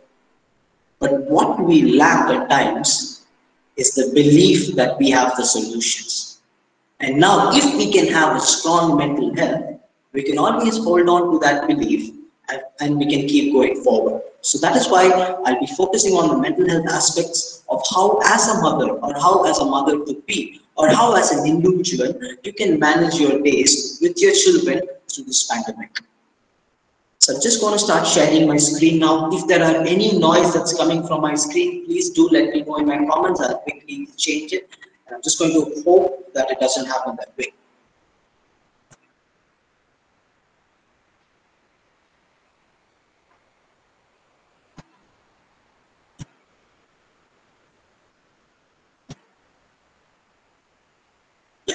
Is the screen visible? Yes, sir. So there's no noise which is disturbing, right? Yes, sir. It is clear. Thank you so much. So the topic that I've chosen for today is Dear Wonder Woman, You Are in Control. Like I said, I strongly believe that each and every individual has the strength in themselves to fight through whatever crisis that they are going through. So that is why my topic for today, or the focus that I'll be telling you, what I'll be doing throughout this 45 minutes of introspection is, I'm going to remind you that you are in control. I'm going to remind you that you have the strength to carry on. So before we move on, I remember March 2020, just as the first lockdown was announced, one of the news that hit all of us, or one of the news that was constantly going on, was how a mother traveled over thousands of kilometers just so that she can get her son home. Now, that's what a mother does. That's what a mother does, because she is an epitome of bravery, she's an epitome of love, she's an epitome of greatness. So that's what a mother does, and she's a Wonder Woman. So the whole session we are going to be speaking about mothers, but also since I realize that we have students here, I will be, changing my language a little bit so that it addresses to each and every individual here. Now, I want you to think about these scenarios. I want you to just think about these scenarios. Kindly, please let me know if you can see that the screen has changed. Yes? I want you to imagine these scenarios. Thank you, ma'am. You're wearing a dress and you're not feeling particularly confident about what you're wearing, right? You're wearing a dress and you're not really confident about what you're wearing. Now imagine this scenario. Now another scenario I want you to imagine is you cook a dish and you're not really happy about how it tastes, right?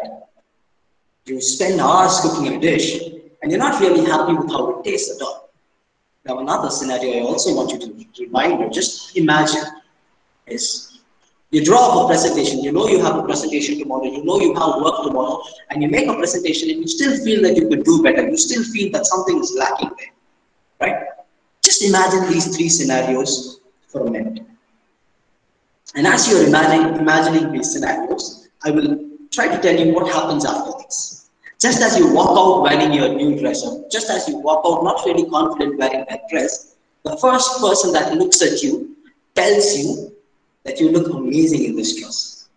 They tell you that you've carried out this dress so beautifully, right?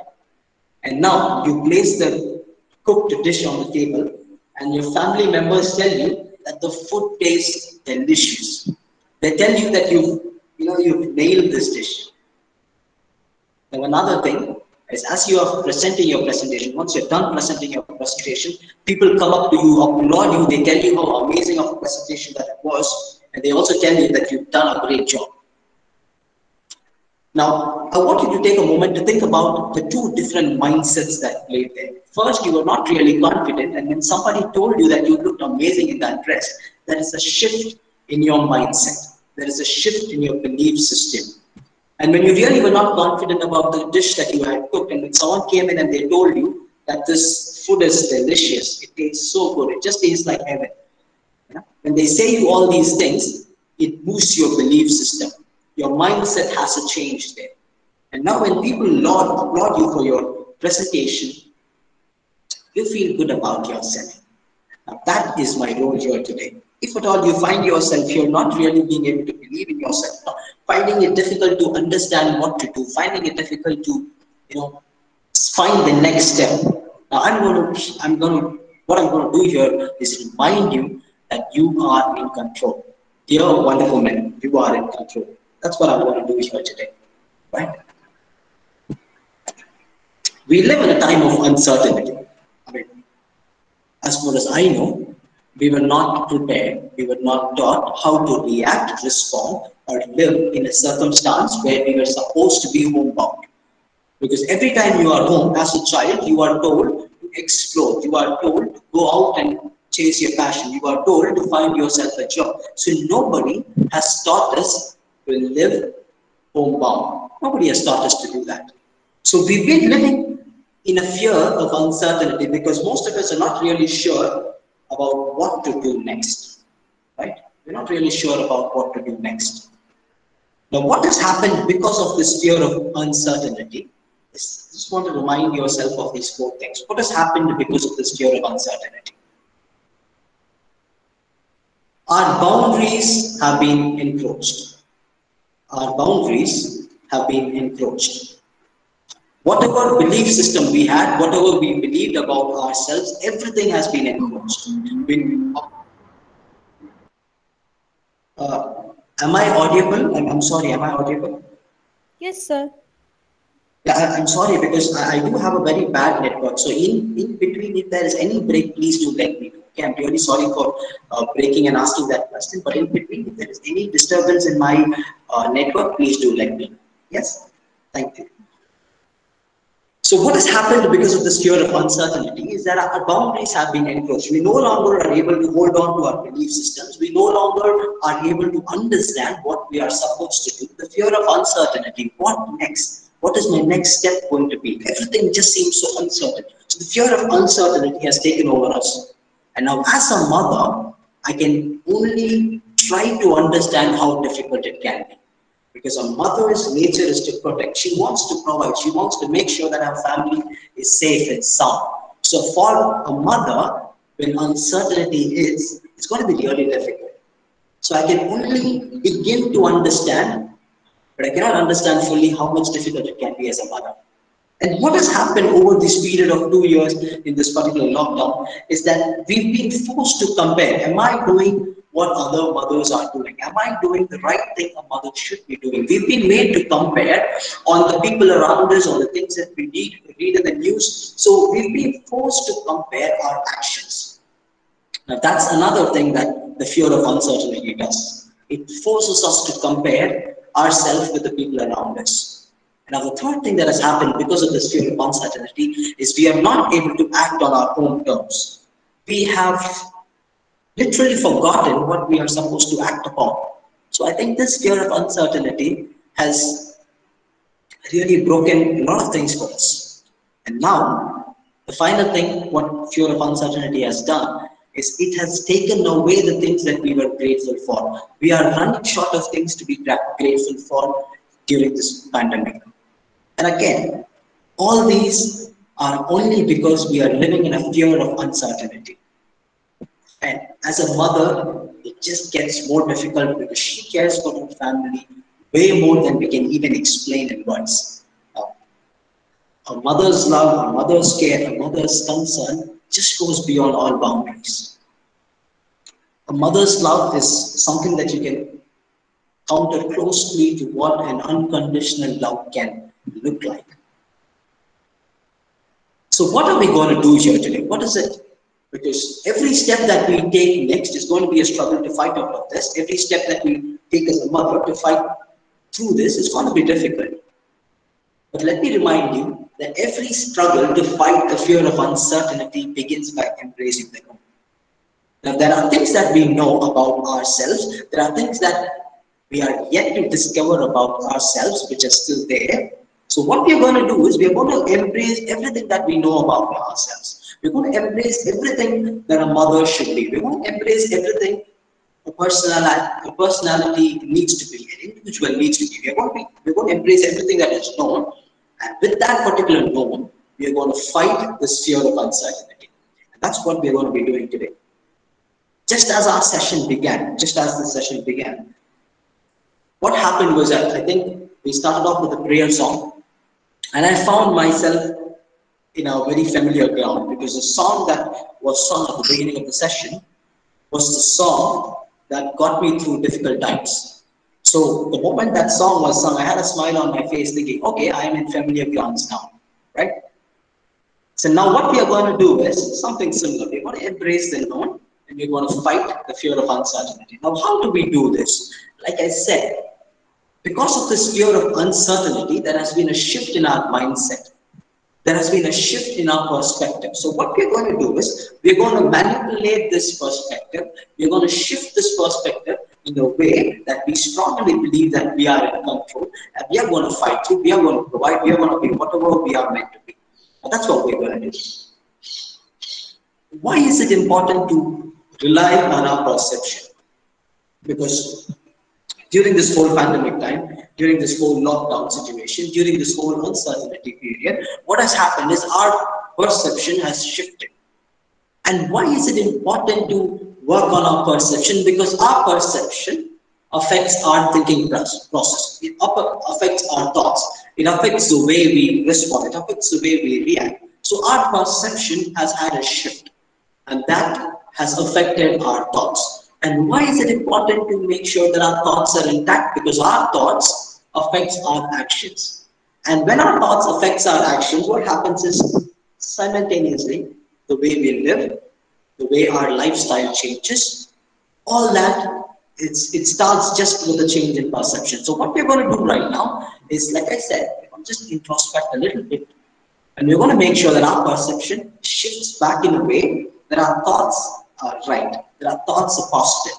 And once our thoughts are positive, what happens is our actions follow suit. And once our actions follow suit, our lifestyle changes. And once our lifestyle changes, we're going to see tremendous changes in our life.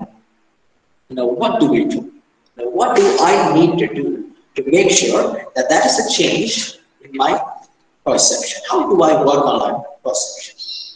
And like I mentioned before, I'm going to remind you of things that you already know, because by embracing the known, you're going to fight uncertainty. Now, how many times, I mean, I'm pretty sure most of you might have seen a hen, taking care of its little chicks. And especially when you look at this hen taking care of the little chicks just as they have hatched, when you look at the hen taking care of these little chicks, what happens is, it's very fierce. The hen does not allow anybody near the chicks. They are extremely protective. They're very, very protective. Only if you are a very known person, if the hen is a little familiar with you, if it knows that, okay, you're the one who's taking care of it, only then will it allow you to come near it, will it allow you to nurture it. So a hen is a very fierce protector of its children. And one more thing is, we all know that hens don't fly. But if you see any predators trying to catch its chickens, the hen actually kind of, it brings out that super animal nature, and it even sometimes goes to heights that you don't normally see hens fly. So now I want to remind you that each and every one of you have a hen complex. What exactly is the hen complex? Now, the hen complex is a culmination of 4 different factors. Now, the first element that we are focusing on today is the hen complex, and this hen complex is a culmination of 4 different factors. Now, what are these factors? Now, just like I said, a hen is a fierce protector. They teach their little chickens how to go find their food. They teach their chickens, and when you see certain times these chickens are not really able to swallow a whole big food. So what the hen does is it kind of breaks it down. So now I'm going to focus on these 4 factors that influences or that forms the hen complex.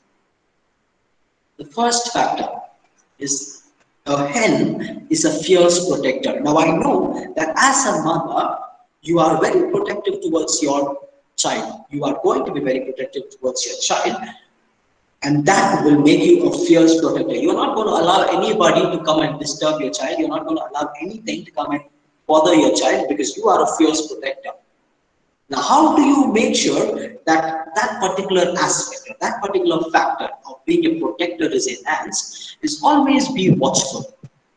Always be watchful. See, some of the questions that were asked today to Hema ma'am was wonderful because they were very minute questions, but it showed that the mothers were so watchful.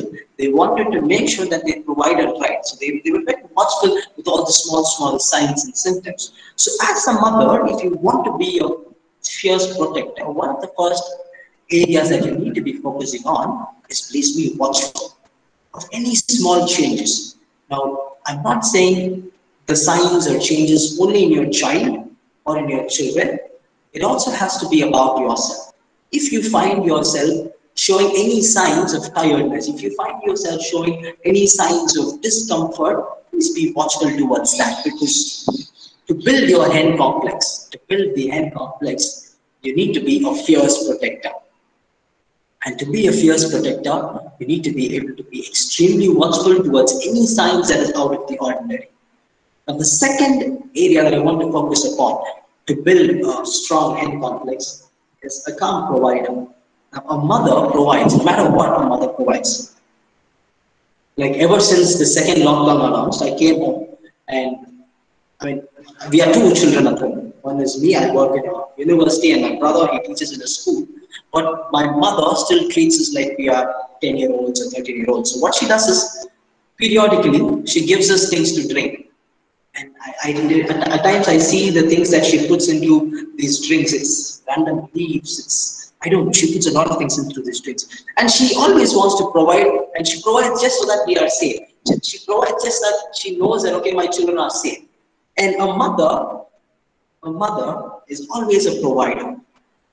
Now, how do you develop or how do you keep providing consistently is by also making sure that your children know that their needs are being met.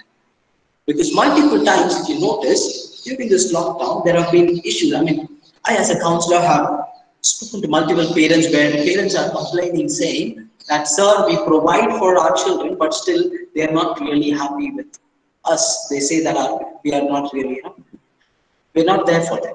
So one of the things to improve being a provider is make sure that your children know that their needs are being met, right? Communicate that. And the communication of a mother does not really have to be through words. She knows to communicate to their child even without words. So make sure, as a provider, you develop this habit of allowing the child to know that their needs have been met. Now, the third factor I want to focus upon in order to build a strong hen complex is be a patient listener. One of the funny things about this hen complex is it solely revolves around our hen takes care of its chicken. Now, if you see, sometimes the hen is very watchful, it's trying to protect its children. And these little chicks, they just kind of run around, they jump over her, they peck her here and there. And the mother does not really make much of a fuss about it. She just allows them to do whatever they want. Now, that's the kind of patience that as mothers, we need to be able to develop. Because a mother, when she's a patient listener, one of the aspects that she will learn is she will learn about what the child has learned. That to be a mother that is able to protect, it is also important to learn and know about what our children have learned. So please learn to be a patient listener. And trust me, I'm not trying to tell you how to be a mother. I'm just trying to re-emphasize on certain points that are already known to you. So it just helps you as you go along. Now, the fourth factor I want to focus upon to build a strong hen complex is be a gentle teacher. Now, we've heard that please do not try to enforce your ideas on your child. Please do not try to enforce things on your child. Now, I want to say, please forget all that. It's okay.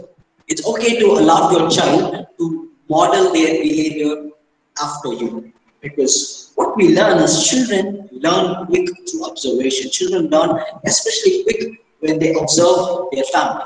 So please make sure that you allow your child to learn your style. How do you react? How do you respond? How do you react and respond towards crisis? How do you react and respond towards happiness? Make sure that you teach your child your style. And it's very important. Now, if you put together all these four factors, being a fierce protector, being a calm provider, being a patient listener, and a gentle teacher, trust me, you've got yourself the hen complex. Now, developing this hen complex is a task. If you feel that all these 4 factors are something that you're still doing, make sure you constantly keep doing it. If you feel there is one or the other factor here, you feel you could do better, I'm sure you will do that in the days to come. So the first element that I want to remind you is, please build a strong hand confidence. Please build a strong hand confidence. Now I want to take a minute to introspect. If you have a pen and a paper, it's nice. If you do not have a pen and a paper, if you're just listening to this webinar, I want you to take just a minute to introspect on these few questions. The first question I want to put forward is, what areas in my life do I have to address to enhance my hands confidence? Just ask yourself this question. What areas in my life do I have to address to enhance my hands confidence? If you feel there is no element left, there is no factor, amazing. But if you feel that there are certain areas that you can still address to enhance your hands confidence, then this is your time to identify that particular area. But the second area the second question I want you to spend some time introspecting is, how often do I find myself lost in thoughts that I'm struggling to choose an action plan? The things around us, like I said, there's so much uncertainty around us. How often are you caught up in these uncertainties that you find yourself lost in thoughts? How often do you find yourself lost in thoughts that you're struggling to find, or you're struggling to even choose an action plan? How often do you find yourself doing that? If it's very much often, please write very much often. If it's just often, just put an often. If you never found yourself lost for thoughts, just write never. Just think about it. The third question I want you to spend some time introspecting is, am I a believer in the good days are yet to come? Are you as a human being, are you as a mother, are you as an individual, a believer in the good days are yet to come? Because right now, the good days just don't seem nearby. But are you a believer in the good days are yet to come? If your answer is yes, just write down yes. Just think about it in your mind, yes. If your answer is no, you can still write down, it's fine. As we go on, we just have 2 more elements to focus on. We'll do that quickly, and you can put forward your questions from time to time.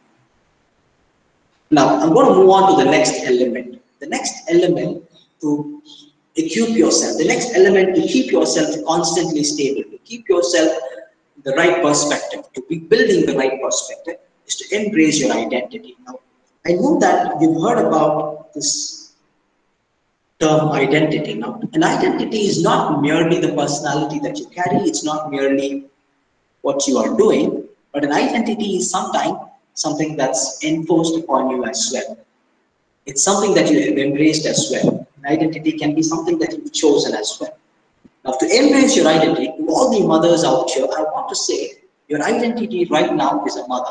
You might be playing multiple roles. You might be a headmaster, you might be a teacher, you might be a research scholar, you might be a student, but when you have a child on the way, your identity is a mother. That comes first. Now, embracing your identity helps you do a lot of things. Now, what happens if you're not able to embrace this identity? I just want to quickly talk about 3 things that happens when you are not able to embrace this identity. First, if you are finding it difficult to embrace your identity, your responsibilities will begin to look like a burden. The responsibility of your child, the responsibility of the work at hand, everything will start looking like a burden if you've not embraced your identity. But the second thing, if you've not embraced your identity, the chances of you facing a burnout is high. You don't want to face a burnout just because you've not embraced your identity. So embrace your identity just so that you don't face a burnout. But the third factor that I want to focus upon, embrace your identity so that you do not give up. Multiple times we find mothers, we find students, we find individuals giving up on their dream, giving up on their responsibility because they've not yet embraced their identity. Because when you embrace your identity, you know to what lengths you're supposed to go. You know what the end goal is. You know what the end idea is. So it's extremely important that you embrace your identity so that you do not give up midway through. These are the 3 factors that you need to remember, that you need to keep in mind about why you need to embrace your identity so that you don't fall into these 3 traps. I'm going to give a very small way, a small technique or a small, simple technique actually, how you can embrace your identity or how you can help embracing your identity on a regular basis. Now, here is this. Firstly, be aware of your mood. Multiple times we give up on our identity because we are not able to focus on our moods. We are not able to analyze what our mood really is. You ask somebody, how are you doing? And multiple times you've heard this answer saying, I don't really know how I'm doing. I don't really know how I'm doing. I've had multiple sessions during this co-pandemic, and where I asked the student, how are you really feeling? And their answer is, not really sure, sir, how I'm doing. So in order to embrace your identity, it is always important to be aware of your mood. Where does your mood stand? So I'm going to explain this quickly in colors. Now there are 4 colors on your screen. There's the yellow color, the green color, the blue color, and the red color. So that the yellow color signifies being excited. You know, it's high energy and a very pleasant feeling. So it's being excited. It's just about dancing around. It's about, you know, wanting to express everything that you're feeling. It's just, you know, screaming out your happiness. Now that's the yellow color. That's what yellow color stands for. It's high energy and it's about pleasant feelings. Now the green color signifies low energy, but still a pleasant feeling. You know, sometimes you have these moods where you're just content. You don't really want to scream out loud. You're just smiling at yourself. You're just smiling at your day. You're smiling at your achievements. Just having the sense of contentment, right? That's what the yellow color, green color stands for. Now, the blue color signifies low energy, but it's also very unpleasant. Now, what happens when you put low energy and unpleasant is, this is where we see multiple times that people feel depressed. People are not really able to express what they're feeling. Their mood is always low and they're not really at any point or at any state to even tell how they're feeling. And that is low energy, unpleasant. Then we have high energy, but still unpleasant. That is a red color. Sure, what happens is, you are screaming at people, you are frustrated constantly, you are having a panic sensation, you are completely anxious about anything and everything. Now these are the 4 different moods that we mostly go through. Now what I want you to do is, every single day when you wake up, if you can place these 4 colors in a place where you know you're going to look at. Just make sure you look at, you know, for the fact that, okay, when I wake up, I normally go to this. So at that particular place, place these 4 colors. And what I want you to do is, pick a color that reminds you, or pick a color that you connect with. Let's say, for example, sometimes mornings you're waking up very angry. And if you're very angry and if you're just frustrated with everybody, that means morning you wake up, pick up that color. Someday you are just very happy, you're very cheerful, you're very chippy, you want to go out, be happy with people. That day you pick yellow color. So whichever mood is preferable to you, whichever color you relate with, every morning when you wake up, pick up that color.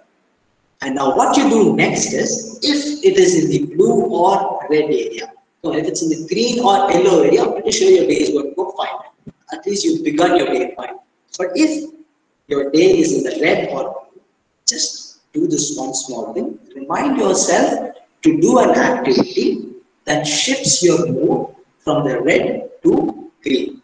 That shifts your mood from the blue to yellow. Something. Just make sure you indulge in an activity. It could be playing with your child. It could be cooking something just for yourself. It could be listening to songs. It could be playing a game on laptop. It could be watching a movie on television. Anything. Whatever you feel will shift your mood from the red and blue color to the yellow and green. Please indulge in that.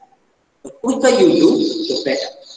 Now, why do I need to do this? Because the outcome is amazing.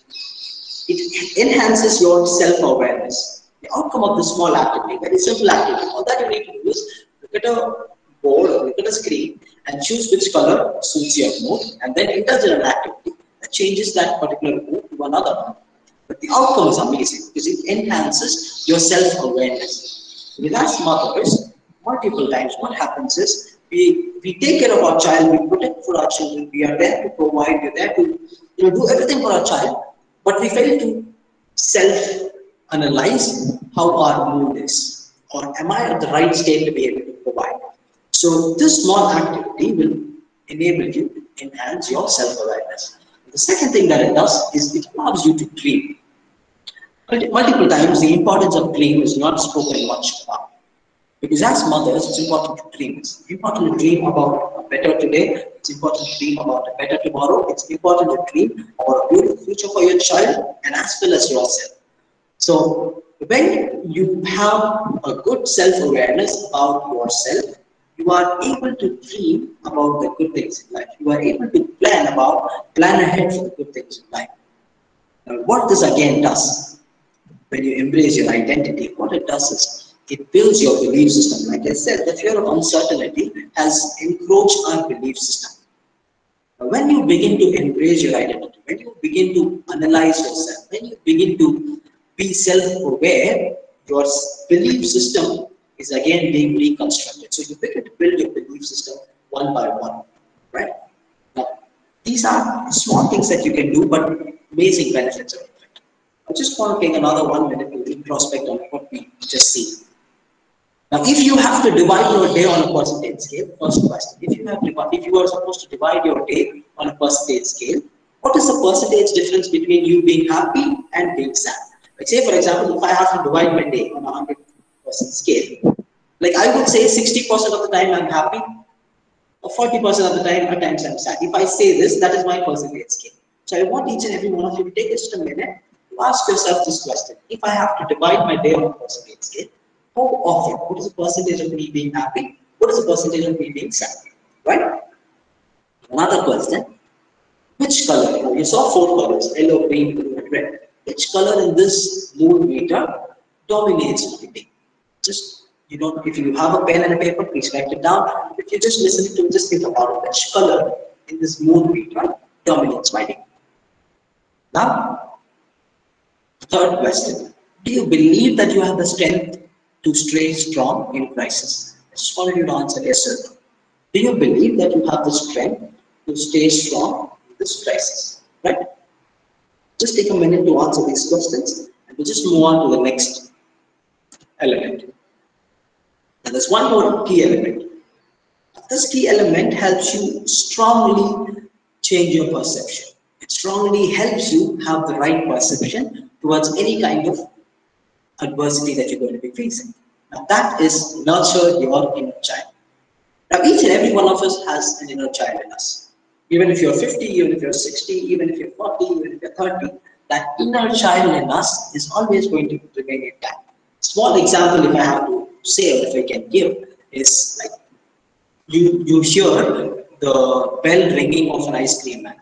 Right? You're staying indoors, you hear the bell ringing of an ice cream man, and there's a smile on your face because you know that there's ice cream. Even you don't even really have to go and buy the ice cream, and you're just happy that okay, ice cream man is good.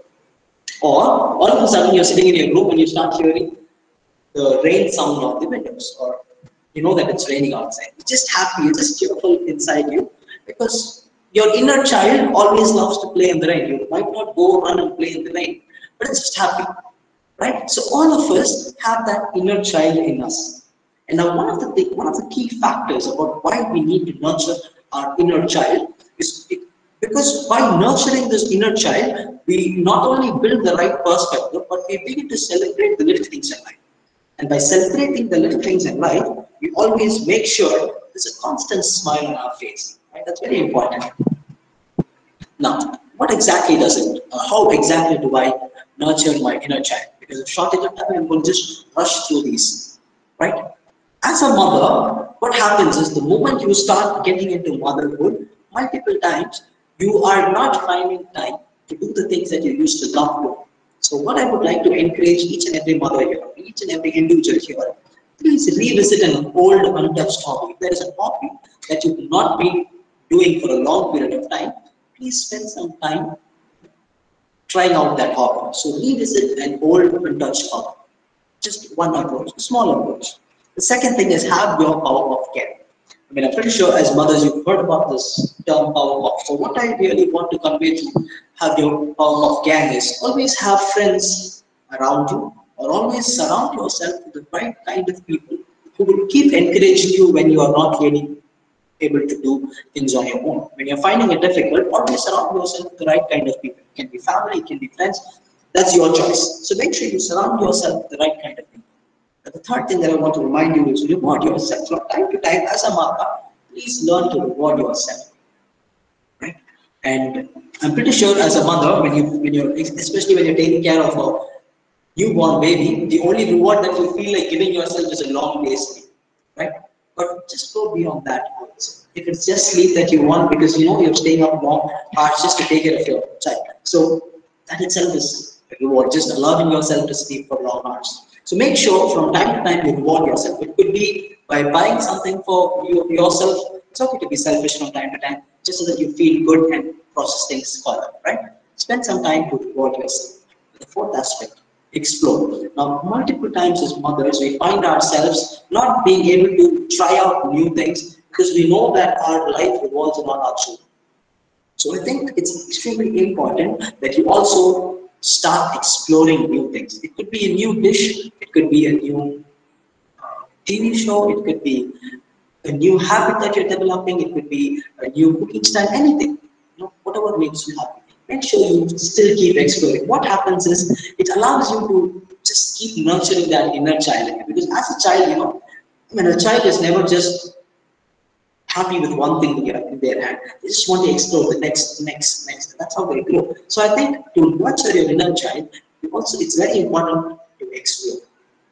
So these are just small approaches that you can do to nurture your inner child. Now, just in a moment of introspection, what was your favorite childhood hobby, and do you still spend time doing it? Like I said, if you have a pen and a paper, please do write it. If not, just think about it. What was your favorite childhood hobby, and do you still spend time doing it? If yes, please write down your favorite childhood hobby as well. The second question that I want to put forward to you is, how often do you connect with your childhood friends?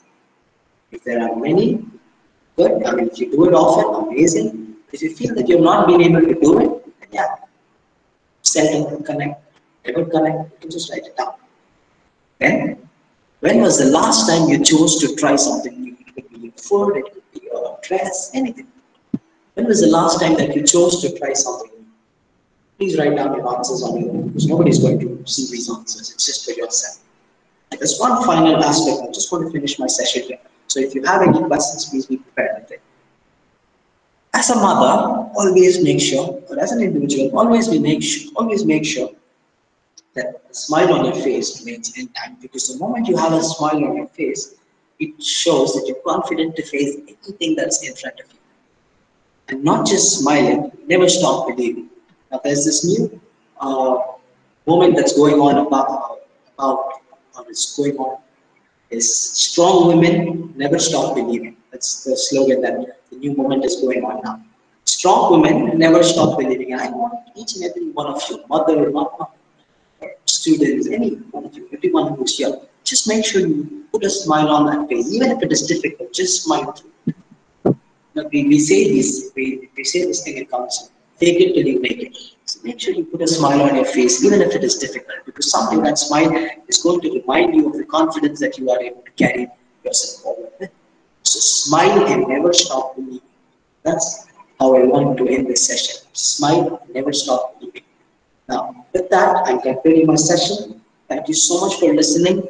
And if you have any doubts which you're not comfortable asking me here, you can ask me on my personal number or on my Gmail or on my social media platform. I'll be really, really happy to help you out. So thank you so much for listening to me. And if there are any questions now, you can please put them forward here.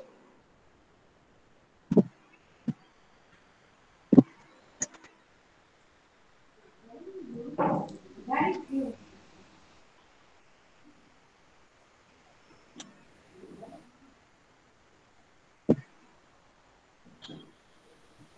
I thank our special guest of today, Mr. Blessing Kelvin, for his enlightening speech. Sir, you have started up with how to be a mother, a furious protector, a calm provider, a patient listener, and a gentle teacher. Questions you have posted that women have to self-analyze themselves to know their identity. By ending, love and reward ourselves will nourish mother's inner child. Once again, thank you very much for creating awareness for the young mothers. Thank you so much, sir. The forum is open for question and answer session. If any questions, please feel free.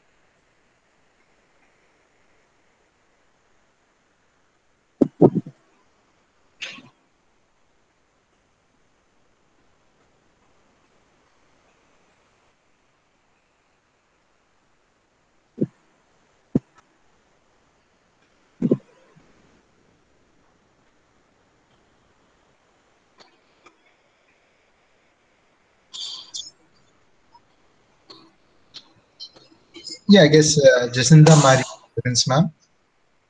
Oh, you have raised your hand. You can please pose the question.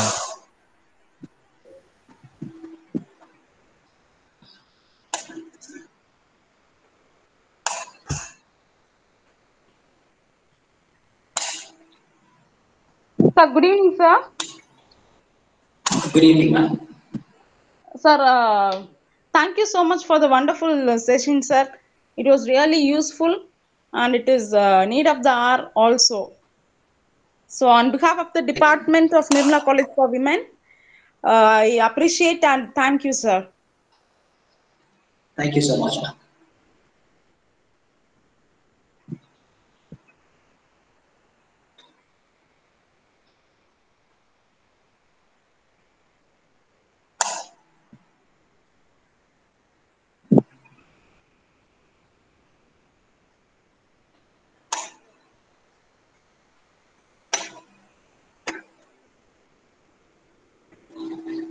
So I think we have one comment in the comment section that reads, can you repeat the activity for changing mood from unpleasant to pleasant? Yeah, I'll just quickly tell you that. So again, we have 4 moods. We can divide our moods into 4 different colors. One is yellow, one is green, another is blue, and another is red. So every day morning when you wake up, make sure you place these colors at areas which you know for a fact you're going to. Say, for example, if it is the living room, you can place these colors there, or if it is your study room, you can place it there, or if it's in the kitchen, you can place it there. So whichever room you normally go into, make sure you have these colors put up there. And the moment you look at these colors, just ask yourself, which color is my mood right now? Right? Just ask yourself, which color is my mood right now? And once you relate to a specific color, what you do next is do any activity. It could be just cooking only for yourself, or it could be even again playing a small video game, or it could be reading a book. Do a specific activity that enables you to shift your colors, especially if your colors are red and blue, that enables you to shift your moods from this color to green and yellow. So if you can do this on a regular basis, like just a little bit every day, will make it a habit on the longer process. So it's a simple step, but like I said, it has a lot of long-term benefits when you do it. I think I've answered that question. Thank you for that. So yeah, if there is any more questions, you can feel free to send it to my mail ID as well, or you can please send it to the organizers of this meeting, and I'd be really happy to answer those questions.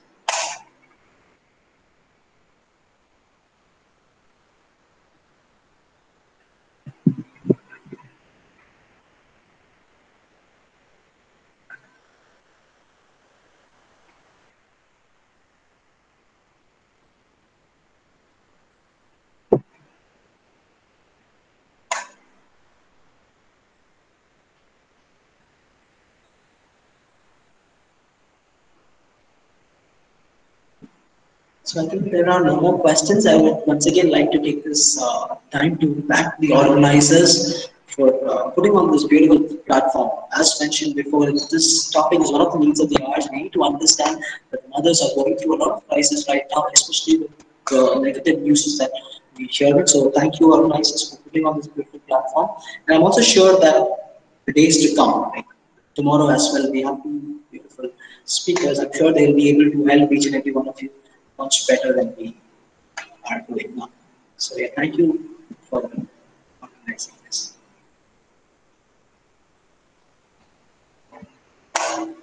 Meenakshi. Thank you, sir. I express my sincere gratitude to Dr. Ramesh, Principal of BIT Institute of Technology, and Reverend Sister Dr. Helen for their constant support and encouragement for this today's international webinar on maternal and childcare. Dear participants, I remain most grateful for the rapid attention with which you sat through this session. I'm confident that you have learned a new information from today's webinar. Thank you all. For tomorrow's session, Dr. Rajarajeshwari, gynecologist, and Dr. Kamal from Georgia is going to take over the session. I request all the participants to join the webinar by sharp 3 p.m. Today, most of the participants have posted the questions regarding vaccination. Dr. Rajarajeshwari, ma'am, will cover the topics over the vaccine during the pregnancy for breastfeeding mothers as well as for lactating mothers. So, thank you all.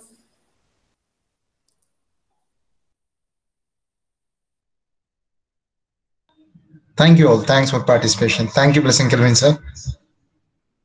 Thank you so much, Andy. Thank you, sir. Thank you all. So we'll be leaving right now in the group and we'll be joining for tomorrow's session. And the link will be shared soon. Thank you. Thank you all.